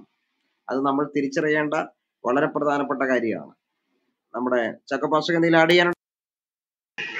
ഇല്ല, നമ്മള് പറയേണ്ടതെല്ലാം പറഞ്ഞ് ചരിത്ര തെളിവുകള്, ഇസ്ലാമിക മതഗ്രന്ഥങ്ങളിലെ തെളിവുകളൊക്കെ നമ്മൾ ഇവിടെ പറഞ്ഞു. ഹിജാബ് ഇസ്ലാമികമല്ല, ശിരോവസ്ത്രം ഇസ്ലാമികമല്ല, അത് പാവപ്പെട്ട മുസ്ലിം സ്ത്രീകളെ അടിച്ചമർത്തുന്നതായ പുരുഷ മേധാവിത്വത്തിന്റെ അടയാളമാണെന്ന് ഇവിടെ തെളിവ് സഹിതം പറഞ്ഞിട്ട് അതിനെ ഒന്ന് റെഫ്യൂട്ട് ചെയ്യാനായിട്ട്, അല്ലെങ്കിൽ അത് അങ്ങനെയല്ല ഇങ്ങനെയാണെന്ന് പറയാനായിട്ട് ഒരൊറ്റ മുസ്ലിം ചെറുപ്പക്കാർ മുകളിലേക്ക് വന്നില്ല. വന്നതൊരു ബഹ്റീഷ്. അദ്ദേഹം എന്തൊക്കെയോ പറഞ്ഞ് ആരാണ്ടൊക്കെ മതം മാറുമെന്ന് പറഞ്ഞു. അപ്പൊ നമ്മളിനി എന്ത് പറയാനാ? നമ്മൾ പറഞ്ഞ ചരിത്ര തെളിവുകളെ കുറിച്ച് ഇവർക്ക് യാതൊരു അഭിപ്രായം ഇല്ല എങ്കിൽ ഇവർ തത്വത്തിൽ ശിരോവസ്ത്രം ഇസ്ലാമികമല്ല എന്ന് ഇവർ തത്വത്തിൽ അംഗീകരിച്ചിരിക്കുക. അല്ലെങ്കിൽ അതിനെതിരെ ഇവർ മറുപടി പറയട്ടെ. ഇനി നമ്മള് പിന്നെ വിശദീകരിച്ച് വെറുതെ സമയം വേസ്റ്റ് ആക്കുന്നില്ല. ഈ പറഞ്ഞതിനൊക്കെ തന്നെ അവർ മറുപടി പറയട്ടെ. ചാക്കോ പാസ്റ്ററോ സിജോയോ പറഞ്ഞതുപോലെ അല്ല കാര്യങ്ങൾ, ഇങ്ങനെയാണെന്നുള്ളതായ മറുപടിയാണ് ഞങ്ങൾ പ്രതീക്ഷിക്കുന്നത്. അങ്ങനെ വല്ലവരും ഉണ്ടെങ്കിൽ താഴെ നിന്ന് ദയവായിട്ട് മുകളിലേക്ക് വരിക. അല്ലാതെ നിങ്ങള് അവിടെ അവള് മതം മാറി, ഇവിടെ ഇവൻ മതം മാറി. സുഹൃത്തുക്കളെ, അതൊക്കെ ഒരുപാട് പേരുടെ സംഭവിക്കുന്നുണ്ട്. അതല്ല ഇവിടെ ചർച്ച. ഇനി 10,000 പേര് ഇന്നത്തെ ദിവസം നാളെ മതം മാറിയാൽ ഞങ്ങൾക്ക് അതൊരു പ്രശ്നമല്ല. ഞങ്ങൾ ചിന്തിക്കുന്നതും പരിശോധിക്കുന്ന പ്രത്യയശാസ്ത്രമാണ്. നിങ്ങളുടെ മതപ്രത്യയശാസ്ത്രങ്ങള് മാനവിക വിരുദ്ധതയും സ്ത്രീ വിരുദ്ധതയും നിറഞ്ഞു നിൽക്കുന്ന ഒരു ഐഡിയോളജി ആണെന്ന വസ്തുതയാണ് ഞങ്ങൾ പറയുന്നത്. അപ്പൊ അതിനെ ആണ് നിങ്ങൾ ഖണ്ഡിക്കേണ്ടത്. അങ്ങനെയുള്ളവർ ആരെങ്കിലും ഉണ്ടെങ്കിൽ മുകളിലേക്ക് വരട്ടെ, നമുക്ക് ചർച്ച ചെയ്യാം, വിശദമായിട്ട് ചർച്ച ചെയ്യാം. പക്ഷെ ഒരു കാര്യം കൂടെ പറയുന്നു, നിങ്ങൾ എന്തെങ്കിലും പറയുന്നുവെങ്കിൽ അതിന് കൃത്യമായ തെളിവ് ഹാജരാക്കണം. വെറുതെ വന്ന് മദ്രസ പിള്ളേരെ പഠിപ്പിക്കുന്നതായ പ്രസംഗം ഇവിടെ നടത്താൻ ഞങ്ങൾ അനുവദിക്കത്തില്ല. അങ്ങനെ പ്രസംഗിച്ചാൽ ആദ്യം വാണിംഗ് തരും, വീണ്ടും ആ പ്രസംഗം തുടരുകയാണെങ്കിൽ ഞങ്ങൾ പുറത്താക്കും. കാരണം ഇത് കേട്ട് കേട്ട് കുറെ നാളാകുന്നേ, ചെവിക്ക് ഇത് ഭ്രാന്ത് പിടിക്കുന്നു ഇതൊക്കെ കേട്ടിട്ട്. എന്താ നിങ്ങൾ പറയുന്നത്? മതപ്രസംഗം നടത്താനാണ് റൂം തിരിച്ചേക്കുന്നത്? കഷ്ടപ്പെട്ട് ഖുറാനിക ആയത്തുകളും ഹദീസുകളും ഒക്കെ ക്രമമായിട്ട് ഓർഡറായിട്ട് പറയുക, അതിനിടയ്ക്ക് വന്നിട്ട് ഒരുത്തം മതപ്രസംഗം നടത്താൻ വന്നേക്കുന്നു. അതുകൊണ്ട് തെളിവ് സഹിതം സംസാരിക്കാനായിട്ട് ആർക്കെങ്കിലും കഴിയുമെങ്കിൽ അവര് ദയവായിട്ട് മുകളിലേക്ക് വാ. നിങ്ങൾക്ക് ഞങ്ങൾ ധാരാളം സമയം തരാൻ, ഞങ്ങൾ ആരും ഇടപെടത്തില്ല. പക്ഷെ പറയുന്നതിന് കൃത്യനിഷ്ഠമായ തെളിവ് സഹിതം ഞങ്ങളെ കാണിക്കണം, തെളിവ് പറയണം. അങ്ങനെ ഒരു ചർച്ച ചെയ്യാൻ പറ്റിയ ആളുകള് ഇത് ക്ലബ് ഹൗസിൽ പലപ്പോഴും കാണുന്നില്ല എന്നുള്ളത് നമുക്കറിയാം, അല്ലെ? പലരും പിൻവലിയുകയാണ്, ഇത്തരം ചർച്ചകളിൽ നിന്ന് അവര് പലരും പിൻവലിയുകയാണ്. ഇടയ്ക്ക് 1-2 പേരിങ്ങനെ ചർച്ചകൾക്കൊക്കെ വന്നാലായി. അപ്പൊ ഇന്നാളൊരു ഒരു ഒരു സഹോദരൻ ഫേസ്ബുക്കിൽ ഒരു കമന്റ് ഇട്ടു, എന്നെ കുറിച്ചൊരു കമന്റ് ഇട്ടു. എന്നെങ്ങനെ പറഞ്ഞുകൊണ്ടാന്ന് പറഞ്ഞാൽ, നമ്മളൊക്കെ പറയുന്ന കാര്യങ്ങള് ഒരു ഈ ബുക്കാക്കി കഴിഞ്ഞാൽ ഒരു 10-20 വോളിയമാക്കി അത് പുറത്തിറക്കാം, മണ്ടത്തരങ്ങളുടെ 10-20 വോളിയം. അപ്പൊ ഞാൻ പറഞ്ഞു, സഹോദരൻ, ഞങ്ങള് റൂം ഇടുമ്പോൾ നിങ്ങൾ അവിടെ വന്നൊന്ന് സംസാരിക്കാൻ പറഞ്ഞു. അപ്പം പക്ഷെ നമ്മൾ റൂം ഇടുമ്പോഴൊന്നും ഇവരാരും വരാറില്ല, ഇവരാരും വന്ന് സംസാരിക്കാറില്ല. ഞങ്ങളിവിടെ പറഞ്ഞു വെക്കുന്ന കൃത്യമായിട്ടുള്ള ചില കാര്യങ്ങൾ ഉണ്ട്. അതൊന്ന് ഇറാനിൽ നടക്കുന്ന വിഷയത്തിൽ സ്ത്രീകളാണ് അവിടെ പ്രക്ഷോഭത്തിന് മുന്നിട്ടിറങ്ങിയിരിക്കുന്നത്. അവരാണ് ഇത് കത്തിക്കുന്നത്, മുടി മുറിക്കുകയാണ്, അവര് കത്തിക്കുകയാണ് ഹിജാബ്. ഇസ്ലാമിക ശരീഅത്ത് അനുസരിച്ചുള്ള വസ്ത്രധാരണ സമ്പ്രദായത്തെ അവർ എതിർക്കുകയാണ്. ഇതില് ബുർക്ക എന്ന് പറഞ്ഞ മറ്റൊരു രീതിയുണ്ട്, നമുക്കറിയാതൊക്കെ. നിക്കാബുണ്ട്, ഇങ്ങനെയുള്ള കാര്യങ്ങളൊക്കെ അറിയാം. ഇത്തരം എല്ലാ വസ്ത്രധാരണത്തോടും അവർ പ്രൊട്ടസ്റ്റ് ചെയ്യുവാണ്. ആര്? ഇറാനിലെ ജനത. എന്തുകൊണ്ടാണ് അവരങ്ങനെ അത്തരം ഒരു വലിയ പ്രക്ഷോഭത്തിലേക്ക് വരാനുള്ള കാരണം? അമിനി എന്ന് പറഞ്ഞ പെൺകുട്ടി, അവൾ ധരിച്ച ഇസ്ലാമിന്റെ ശരീഅത്ത് അനുസരിച്ചുള്ള വസ്ത്രധാരണമല്ലെന്ന് പറഞ്ഞ് അവളെ എന്ത് ചെയ്തു? പിടിച്ചുകൊണ്ടുപോയി ദാരുണമായി കൊന്നു. അപ്പൊ നമ്മളിവിടെ കേട്ടു, കൃത്യമായിട്ടൊരു ആയത്തിന്റെ റെഫറൻസോ ഒരു തെളിവോ ഇങ്ങനെ ഒരു വസ്ത്രധാരണം ഒഫീഷ്യലായിട്ട് പ്രാക്ടീസ് ചെയ്യണമെന്ന ഇസ്ലാമിൽ എവിടെയുമില്ല. അങ്ങനെ ഉണ്ടാവേണ്ടിയിരുന്ന സന്ദർഭങ്ങളും ഇവിടെ ചൂണ്ടിക്കാണിച്ചിട്ടുണ്ട്. അങ്ങനെ ഒരു സംഭവം ഇല്ല, ഒഫീഷ്യലായിട്ടില്ല. അങ്ങനെ ഒരു നിയമം പ്രാബല്യത്തിലായിട്ടില്ല. പക്ഷേ ഇവരെന്ത് ചെയ്യുവാണ്? അങ്ങനെ ഒരു നിയമം പാവപ്പെട്ട അണികളുടെ മേൽ അടിച്ചേൽപ്പിക്കുകയാണ്, പാവപ്പെട്ട ജനതയുടെ മേൽ അടിച്ചേൽപ്പിക്കുകയാണ്. ഇവർക്ക് ശരീരം മൂടിയിട്ടല്ലാതെ പുറത്തിറങ്ങാൻ പറ്റാത്ത വല്ലാത്തൊരവസ്ഥ സൃഷ്ടിക്കുകയാണ്. എന്താണ് അവിടെ വിഷയം? വസ്ത്രധാരണത്തിനുള്ള സ്വാതന്ത്ര്യമില്ല, അതാണ് വിഷയം. ഒരു സ്ത്രീക്കാവട്ടെ പുരുഷനാകട്ടെ അവനോ അവൾക്കോ ഇഷ്ടപ്പെട്ട വസ്ത്രം ധരിക്കാനുള്ള സ്വാതന്ത്ര്യം വേണ്ടേ? അതിലെന്താണ് മതം കൈയെടുത്തണേ? ആവശ്യമില്ലല്ലോ, മതം കൈകടത്തേണ്ട ആവശ്യം അവിടെ ഇല്ല. സഭ്യമായ വസ്ത്രം ധരിക്കുക എന്ന് പറഞ്ഞാൽ ഓരോരുത്തർക്കും അവരുടെ ദേശത്തിനും അവരുടെ സംസ്കാരത്തിനും അനുസൃതമായിട്ടുള്ള വസ്ത്രം ധരിക്കട്ടെ, അതാണ് വേണ്ടത്. അത് അവരുടെ സ്വാതന്ത്ര്യമാണ്. അതിനായിട്ട് നമ്മൾ എന്ത് ചെയ്യണം? വിട്ടുകൊടുക്കണം. അല്ലാതെ അവരുടെ സ്വാതന്ത്ര്യത്തിൽ കൈകടത്തുന്ന എത്ര നികൃഷ്ടമായിട്ടുള്ള കാര്യങ്ങളാണ് ഇന്ന് ഇസ്ലാം അടിച്ചേൽപ്പിക്കുന്നത് എന്നുള്ളത് നമുക്ക് കാണാൻ പറ്റും. കഴിഞ്ഞ ദിവസമാണ് നമ്മളൊരു ചർച്ച ചെയ്തത്. എന്താണ് ഫുട്ബോൾ കളിക്കുന്ന ആളുകൾ എന്ത് ചെയ്യണം? അവരുടെ തുടകൾ കാണുന്നു. മെസ്സിയുടെയും റൊണാൾഡോയുടെയും നെയ്മറിന്റെയും ലെവൻഡോസ്കിയുടെ ഒക്കെ എന്ത് ചെയ്യുന്നു? തുടകൾ കാണുകയാണ്. അതുകൊണ്ട് അത് നിഷിദ്ധമാണ്. അവരൊക്കെ എന്ത് ചെയ്യണം? ഒന്നെങ്കിൽ പാന്റും ഷർട്ടും ഇട്ട് കളിക്കണം, അല്ലെങ്കിൽ എന്ത് ചെയ്യണം? അവര് ശരീരം മുഴുവൻ മൂടുന്ന വസ്ത്രമിട്ട് ഫുട്ബോൾ കളിക്കണം. അപ്പൊ ഞാനൊന്ന് സങ്കല്പിച്ചു നോക്കി, ഇവര് പറയുന്ന ബുർക്കയിട്ട് മെസ്സിയും നമ്മുടെ റൊണാൾഡോയും നെയ്മറൊക്കെ കളിക്കാൻ തുടങ്ങിയുള്ള അവസ്ഥ എന്താ? ഇസ്ലാം പറയുന്ന വസ്ത്രധാരണ സമ്പ്രദായം ഇട്ടുകൊണ്ട് അവർ കളിക്കാൻ തുടങ്ങിയുള്ള അവസ്ഥ എന്താ? എന്ന് മാത്രമല്ല, ഇസ്ലാമിക രാജ്യങ്ങളിലെ പുരുഷന്മാരത് അംഗീകരിക്കുന്നുണ്ടോ? തുടകൾ കാണിക്കാൻ പറ്റില്ല എന്ന് പറയുന്നതിന് അവർ അംഗീകരിക്കുന്നുണ്ടോ? ഇല്ല. അപ്പൊ സൗദിയിലൊക്കെ വന്ന വൻ മാറ്റം നമുക്കറിയാൻ പറ്റുന്നുണ്ട്. ഞാൻ മനസ്സിലാക്കുന്നത് നമ്മുടെ മുഹമ്മദ് ബിൻ സൽമാൻ പണ്ട ഇസ്ലാം വിട്ടു എന്നുള്ളതാ. അദ്ദേഹം ഇതിനൊക്കെ പലതിനും എതിരാണ്. ഈ ഇസ്ലാം എന്ന മതത്തെ അവിടെ കാര്യമായിട്ടുള്ള അതിന്റെ ആ പ്രാക്ടീസ് ചെയ്യുന്നതിന്റെ ഇതൊക്കെ ആ തോത് വളരെ കുറഞ്ഞു വരികയാണ്. എത്രയോ കാര്യങ്ങൾക്കാണ് അവര് അവിടെ അനുമതി കൊടുത്തിട്ടുള്ളതെന്ന് നമുക്കറിയാവുന്ന കാര്യമാണ്. സൗദിയൊക്കെ ഇസ്ലാം വിടുകയാണ്. മുഹമ്മദിന്റെ ജന്മനാട് തന്നെ ഇസ്ലാം വിട്ടുകൊണ്ടിരിക്കുന്ന ആ സ്ഥിതിവിശേഷം നമുക്ക് കാണാൻ പറ്റുന്നുണ്ട്. ഇത് ഇറാനിൽ ഇപ്പൊ ഇത് നടക്കുന്നു. സൗദി പോലുള്ള രാജ്യങ്ങളിൽ ഇനി കൂടുതലായിട്ട് ഇത്തരം പരിഷ്കാരങ്ങൾ വന്നില്ലെങ്കിൽ എന്ത് സംഭവിക്കും? വലിയ പ്രക്ഷോഭങ്ങളിലേക്ക് സൗദി പോകും. നമുക്കതൊക്കെ അറിയാം. അതുപോലെ മറ്റു പല രാജ്യങ്ങളിലേക്കും പോകും. നിങ്ങൾ നോക്കിക്കോ, വലിയ മാറ്റങ്ങൾ ഈ ഇറാനിൽ നടക്കുന്ന പ്രക്ഷോഭം കൊണ്ട് ഇസ്ലാമിക രാജ്യങ്ങളിൽ കൂടുതലായിട്ട് വരും. ഇപ്പോഴുള്ളതിനേക്കാൾ കൂടുതലായിട്ടുള്ള മാറ്റങ്ങൾ അവർ കൊണ്ടുവരും. പാശ്ചാത്യ രാജ്യങ്ങൾക്ക് അനുസരിച്ച്. പാശ്ചാത്യ രാജ്യങ്ങളെ ഇവർക്ക് പലപ്പോഴും വെറുപ്പാണ്. അവിടെയുള്ളവർ മോശക്കാരാണെന്ന് പറയുന്നത്. എന്നാൽ വിദ്യാഭ്യാസത്തിന് ഇത്രയും സ്വാതന്ത്ര്യം പാശ്ചാത്യ നാടുകളിലല്ലേ ഇവർ പലരും പഠിക്കാൻ പോകുന്നത്. മുഹമ്മദ് ബിൻ സൽമാൻ തന്നെ നമ്മുടെ യൂറോപ്പിൽ പോയാണ് പഠിച്ചത്. ഈ കാര്യങ്ങളൊക്കെ നമുക്ക് അറിയാവുന്ന കാര്യങ്ങളാണ്. അപ്പോൾ ഇറാനിൽ നടക്കുന്ന ഈ പ്രക്ഷോഭങ്ങൾ നമ്മൾ അതിനോട് ഐക്യദാർഢ്യം പ്രഖ്യാപിക്കുകയാണ്. ആ ജനതയോട് ഐക്യദാർഢ്യം പ്രഖ്യാപിക്കുകയാണ്. അവരതിനെ വിട്ടുപോരട്ടെ. ഈ ഇസ്ലാമിക റിപ്പബ്ലിക്കിനെ അവർക്ക് പുറത്താക്കാൻ കഴിയട്ടെ. 1979 മുമ്പുള്ള ആ ഭരണ സംവിധാനത്തിലേക്ക് കഴിയുമെങ്കിൽ അതായിരുന്നല്ലോ ഇതിനേക്കാളും ഭേദം. അതിലേക്ക് അവർ തിരിച്ചു പോവുകയാണെങ്കിൽ തിരിച്ചു പോകട്ടെ. ഒരു ജനാധിപത്യപരമായിട്ടുള്ള ഒരു ഭരണ സംവിധാനം ഇറാനിൽ നിലവിൽ വരട്ടെ എന്നുള്ളതാണ് നമ്മുടെ ചിന്ത. എന്ന് മാത്രമല്ല, ഇവിടെ ഇതിനിടയിൽ നമ്മൾ ചിന്തിക്കേണ്ട മറ്റൊരു കാര്യം, ഒരുപാട് മനുഷ്യർ വളരെ ദാരുണമായിട്ട് കൊല്ലപ്പെട്ടു. പലരും, ഒരു ആയിരക്കണക്കിന് ആളുകൾ, 18,000-ഓളം എന്നാണ് ഞാൻ ആദ്യം ഉദ്ധരിച്ച അമേരിക്കൻ ഇറാനിയൻ ജേർണലിസ്റ്റ് പറയുന്നത്, വധശിക്ഷയ്ക്ക് വിധേയമായിട്ടുണ്ട്. അത് വളരെ കഠിനമായിട്ടുള്ള കാര്യമല്ലേ? ഒരു രാജ്യത്താണ് ഇത് സംഭവിച്ചുകൊണ്ടിരിക്കുന്നത്. ഇവിടുത്തെ മാധ്യമങ്ങൾ അതിനെ റിപ്പോർട്ട് ചെയ്യുന്നുണ്ടോ? നിങ്ങൾ മുഖ്യധാര മാധ്യമങ്ങൾ എടുത്തു നോക്കി. ഞാൻ ഇന്ന് കഴിഞ്ഞ കുറച്ച് ദിവസങ്ങളായിട്ട് ഇവിടുത്തെ മുഖ്യധാര മാധ്യമങ്ങളെ ഞാൻ പരിശോധിച്ചുകൊണ്ടിരിക്കുകയാണ്. ഏത് മുഖ്യധാര മാധ്യമമാണ് ഇറാനിൽ നടക്കുന്ന ഈ പ്രക്ഷോഭം റിപ്പോർട്ട് ചെയ്യുന്നത്? ഒരു മുഖ്യധാര മാധ്യമവും റിപ്പോർട്ട് ചെയ്തിട്ടില്ല. നമ്മൾ ശ്രദ്ധിക്കേണ്ട കാര്യമാണ്. അന്തർദേശീയ തലത്തിലുണ്ട്. അന്തർദേശീയ തലത്തിൽ ന്യൂയോർക്ക് ടൈംസിനെ പോലുള്ള മീഡിയകൾ അതിന് റിപ്പോർട്ട് ചെയ്യുന്നുണ്ട്. വിയോൺ പോലുള്ള, അതുപോലെ തന്നെ നമ്മുടെ ഫ്രഞ്ച് ചാനലൊക്കെ റിപ്പോർട്ട് ചെയ്യുന്നുണ്ട്. പലതും റിപ്പോർട്ട് ചെയ്തിട്ടുണ്ട്. എന്നാൽ നമ്മുടെ കേരളത്തിലെ കാര്യം ഞാൻ പറയുന്നത്, കേരളത്തിലുള്ള മാധ്യമങ്ങൾ ഏതെങ്കിലും ഈ ഇറാനിലെ ഇന്നത്തെ സാഹചര്യം റിപ്പോർട്ട് ചെയ്യുന്നുണ്ടോ? കാര്യമായിട്ടെന്നല്ല, ഇല്ല എന്ന് തന്നെയാണ് ഞാൻ മനസ്സിലാക്കുന്നത്. അപ്പൊ ഇതിനോട് നമ്മൾ ഐക്യദാർഢ്യം പ്രഖ്യാപിക്കുകയാണ്. ഇവിടെ ഞങ്ങൾ വിഷയാവതരണത്തിൽ പറഞ്ഞതുപോലെ എന്താണ്, സ്ത്രീകളെ ഇസ്ലാമിൽ അടിച്ചമർത്തുകയാണ്. ഒരു സ്ത്രീക്ക് കൊടുക്കുന്ന പങ്ക് എന്താണ്?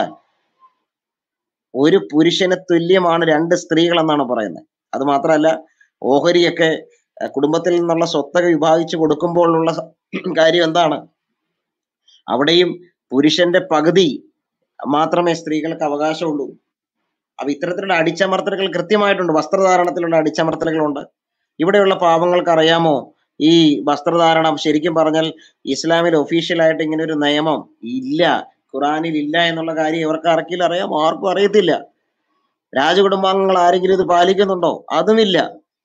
ഇവിടെയുള്ള പാവങ്ങൾ മാത്രം ഇത് പാലിച്ചുകൊണ്ട് പോവുകയാണ്. അപ്പൊ അതുകൊണ്ട് ഞങ്ങൾ മനസ്സിലാക്കുന്നത്, ആരും ഇവിടെ കയറി വന്ന് ഈ ചർച്ചയിൽ ഇതിനൊരു പ്രത്യുത്തരം പറയാനുള്ള ഒരു സാധ്യത, അങ്ങനെ ഒരു ഇത് നമ്മൾ കാണുന്നില്ല.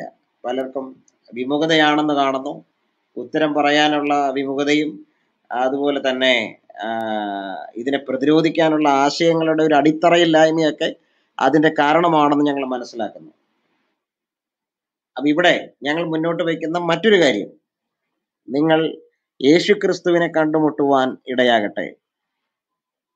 മനുഷ്യന്റെ ധാർമ്മിക ജീവിതത്തിന് മൂല്യം പകരുന്ന, പരിവർത്തനം ചെയ്യുന്ന, അതുപോലെ മൂല്യച്യുതികളിൽ നിന്ന് മൂല്യങ്ങളിലേക്ക് നയിക്കുന്ന, അധാർമികതയിൽ നിന്ന് ധാർമ്മികതയിലേക്ക് നയിക്കുന്ന, മനുഷ്യനാക്കി പരിവർത്തനം ചെയ്യുന്ന ക്രിസ്തുവിന്റെ സ്നേഹം ഉള്ളത് കൊണ്ടാണല്ലോ ഇവിടെ ക്രിസ്ത്യൻ മിഷണറിമാർ ലോകം മുഴുവൻ യാത്ര ചെയ്ത് അവർ പള്ളിയോട് ചേർന്ന് പള്ളിക്കൂടം ഉണ്ടാക്കി വിദ്യാഭ്യാസം കൊടുത്തു, വിവരം കൊടുത്തു, അക്ഷരം കൊടുത്തു, പുസ്തകം കൊടുത്തു, എത്രയോ കാര്യങ്ങൾ അങ്ങനെ ചെയ്തത് ക്രിസ്തുവിന്റെ സ്നേഹം മുൻനിർത്തിയാണ്. അപ്പൊ ക്രിസ്തുവിനെ കണ്ടുമുട്ടുവാൻ നിങ്ങൾക്കിടയാകട്ടെ. ക്രിസ്ത്യാനിറ്റി ഒരു ജീവിത ശൈലിയാണ്, അല്ലാതെ ഈ പറയുന്ന മതാചാരാനുഷ്ഠാനങ്ങളുടെ ഒരു ചട്ടക്കൂടിനുള്ളിൽ ഒതുങ്ങി ജീവിക്കേണ്ട ഒരു ആശയമല്ല, ഒരു മാർഗമാണ്, ഒരു ശൈലി, ജീവിത ശൈലിയാണ്. യേശുക്രിസ്തുവുമായിട്ടുള്ള വ്യക്തിപരമായ ബന്ധത്തിലേക്ക് വരിക എന്നുള്ളതാണ് ക്രിസ്ത്യാനിറ്റി പ്രഘോഷിക്കുന്നത്. നിങ്ങൾക്കതിന് കഴിയട്ടെ, ഇറാനിലെ ജനതയ്ക്ക് അതിന് കഴിയട്ടെ. പലരും രഹസ്യമായിട്ട് യേശുക്രിസ്തുവിനെ അനുഗമിക്കുന്ന ഒരുപാട് ആളുകൾ ഇറാനിലുണ്ട്. എന്തിനേറെ പറയുന്നത് നമ്മുടെ നോർത്ത് കൊറിയയിൽ പോലും ഉണ്ട്. കടുത്ത കമ്മ്യൂണിസ്റ്റ് രാജ്യമായ നോർത്ത് കൊറിയയിൽ പോലും രഹസ്യമായിട്ട് യേശുക്രിസ്തുവിനെ അനുഗമിക്കുന്ന ആളുകൾ ഉണ്ടെന്നുള്ളതാണ്. കാരണം ക്രിസ്തു നൽകുന്ന സ്വാതന്ത്ര്യം മറ്റൊന്നിനും നൽകാൻ കഴിയത്തില്ല എന്നുള്ളതാണ് വാസ്തവം. നമ്മുടെ ഒരു സഹോദരൻ സൗദ് എന്ന് പറഞ്ഞ സഹോദരൻ വന്നിട്ടുണ്ട്. എന്താണ് പറയാനുള്ളത്? സൗദ് പോയി. അങ്ങനെയാണെങ്കിൽ നമുക്ക് കാര്യങ്ങൾ പറഞ്ഞ് അവസാനിപ്പിക്കാം എന്നാണ് ഞാൻ മനസ്സിലാക്കുന്നത്. മറ്റാർക്കെങ്കിലും എന്തെങ്കിലും ആഡ് ചെയ്യാനുണ്ടോ? ചക്ക പാസ്റ്റർക്ക് എന്തെങ്കിലും ആഡ് ചെയ്യാനുണ്ടോ? ഇല്ല, എനിക്കൊന്നുമില്ല. ഈ പറഞ്ഞില്ല. മോഹനച്ചാൻ എന്തെങ്കിലും ആഡ് ചെയ്യാനുണ്ടോ? ഇല്ലെന്തോ. അങ്ങനെയാണെങ്കിൽ നമുക്ക് ഈ റൂം തൽക്കാലം അവസാനിപ്പിക്കാം. വളരെ കൃത്യമായിട്ട് ഞങ്ങൾ കാര്യങ്ങൾ പറഞ്ഞിട്ടുണ്ട്. ഇറാനിലെ പ്രശ്നം എന്താണെന്ന് ഇവിടെ പറഞ്ഞിട്ടുണ്ട്. അതുപോലെ ഖുറാനും ഹദീസും സ്ത്രീകൾക്ക് നൽകുന്ന കാര്യം എന്താണെന്ന് പറഞ്ഞിട്ടുണ്ട്. ഇസ്ലാമിന്റെ ശരീഅത്ത് നിയമപ്രകാരമുള്ള വസ്ത്രധാരണം എന്താണ്, അത് ഒഫീഷ്യലായിട്ട് അങ്ങനെ ഒന്നും ഉണ്ടോ, ഖുറാനും ഹദീസുകൾ അത് പറയുന്നുണ്ടോ എന്നുള്ള കാര്യം നമ്മൾ പരിശോധിച്ചിട്ടുണ്ട്. മുഹമ്മദിന്റെ കാലത്തെ സ്ത്രീകളുടെ അവസ്ഥ എന്താണെന്ന് നമ്മൾ പരിശോധിച്ചിട്ടുണ്ട്. അതുപോലെ ഇതിനൊരു ബദൽ, നിങ്ങൾ കടന്നു പോകുന്ന അസ്വാതന്ത്ര്യത്തിന്, അസമത്വത്തിനെതിരായിട്ടുള്ളൊരു ബദൽ മാർഗം എന്താണെന്ന് ഞങ്ങൾ പറഞ്ഞിട്ടുണ്ട്. നമ്മുടെ നിസു പറയുന്നുണ്ട് റൂം എൻഡാക്കി ഓടിക്കുമെന്ന്. അതെന്താ നിസു അങ്ങനെ പറയുന്നേ? നിസു എത്രയോ വട്ടം ഇവിടെ വന്ന് ഓടിയിട്ടുണ്ട്. പലവട്ടം ഓടിയിട്ടുള്ള ആളല്ലേ നിസു? എത്രയോ വട്ടം ഓടി, ഉത്തരമില്ലാതെ, അറിയാതെ, മറ്റു പലതും പറഞ്ഞ് വിഷയത്തിൽ നിന്ന് സംസാരിക്കാൻ അറിയാതെ ഇവിടെ വന്ന് സംസാരിച്ചിട്ടുള്ള ആളല്ലേ നിസു? IBTയിൽ എത്രയോ പ്രാവശ്യം നിസു വന്ന് ചർച്ച ചെയ്തിട്ടുണ്ട്.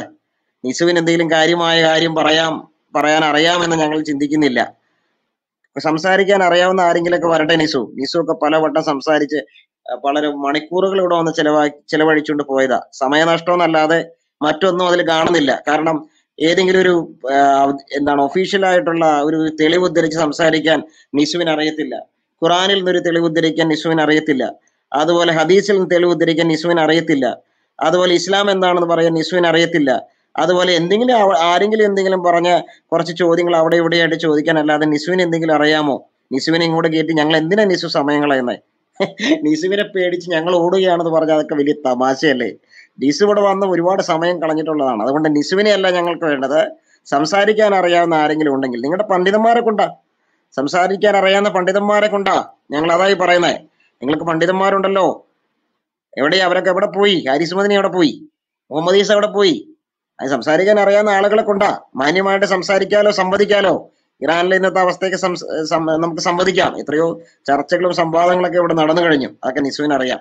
നിസു വെറുതെ കമന്റ് അടിക്കുന്നതല്ലേ. നിസുവിനെ നമ്മൾ അങ്ങനെ കാര്യമായിട്ട്, നിസു നല്ല ആളാണ്, വളരെ സ്നേഹമുള്ള ആളാണെന്ന് ഞാൻ മനസ്സിലാക്കുന്നത്. കാര്യങ്ങൾ അറിയത്തില്ല. ഇപ്പോഴും ആ കാര്യത്തിൽ നിസു ശിശുവാണ്. അതുകൊണ്ട് നമ്മൾ പറഞ്ഞ് അവസാനിപ്പിക്കുകയാണ്. ദൈവം നമ്മളെല്ലാവരെയും അനുഗ്രഹിക്കട്ടെ. IBTയുടെ ചർച്ചകളിലേക്ക് നിങ്ങൾക്ക് വീണ്ടും സ്വാഗതം. ഇനി അടുത്ത റൂമുകൾ ഞങ്ങൾ ഇടുമ്പോൾ നിങ്ങൾക്ക് അതിന്റെ നോട്ടിഫിക്കേഷൻ കിട്ടുവാൻ വേണ്ടി എന്ത് ചെയ്യുക? IBTയെ ഫോളോ ചെയ്യുക, കഴിയുമെങ്കിൽ മോഡറേറ്റേഴ്സിനെയും ഫോളോ ചെയ്യുക. ഈ ചർച്ചകൾ നമ്മുടെ സഹോദരന്മാര് യൂട്യൂബിൽ ഒരുപക്ഷെ അപ്ലോഡ് ചെയ്യുന്നതായിരിക്കും, നിങ്ങൾക്ക് അങ്ങനെ കാണാം. ഇത് കേൾക്കാത്തവർ എന്ത് ചെയ്യുക? നിങ്ങൾ പോയി ഇതിന്റെ റീപ്ലൈ കേൾക്കുക, കാര്യങ്ങൾ മനസ്സിലാക്കുക, കൂടുതൽ പഠിക്കുക. യേശുക്രിസ്തുവിനെ കുറിച്ചുള്ള, യേശുക്രിസ്തു നൽകുന്ന സ്വാതന്ത്ര്യം, യേശുക്രിസ്തു നൽകുന്ന ആ സമത്വം, ക്രിസ്തു നൽകുന്ന ആ പരിവർത്തനം, അത് മനുഷ്യരിലേക്ക് എത്തിക്കുവാൻ നമുക്ക് കഴിയട്ടെ എന്ന് ഞങ്ങൾ ആത്മാർത്ഥമായിട്ട് ആശംസിക്കുന്നു. ദൈവം നമ്മെ എല്ലാവരെയും അനുഗ്രഹിക്കും.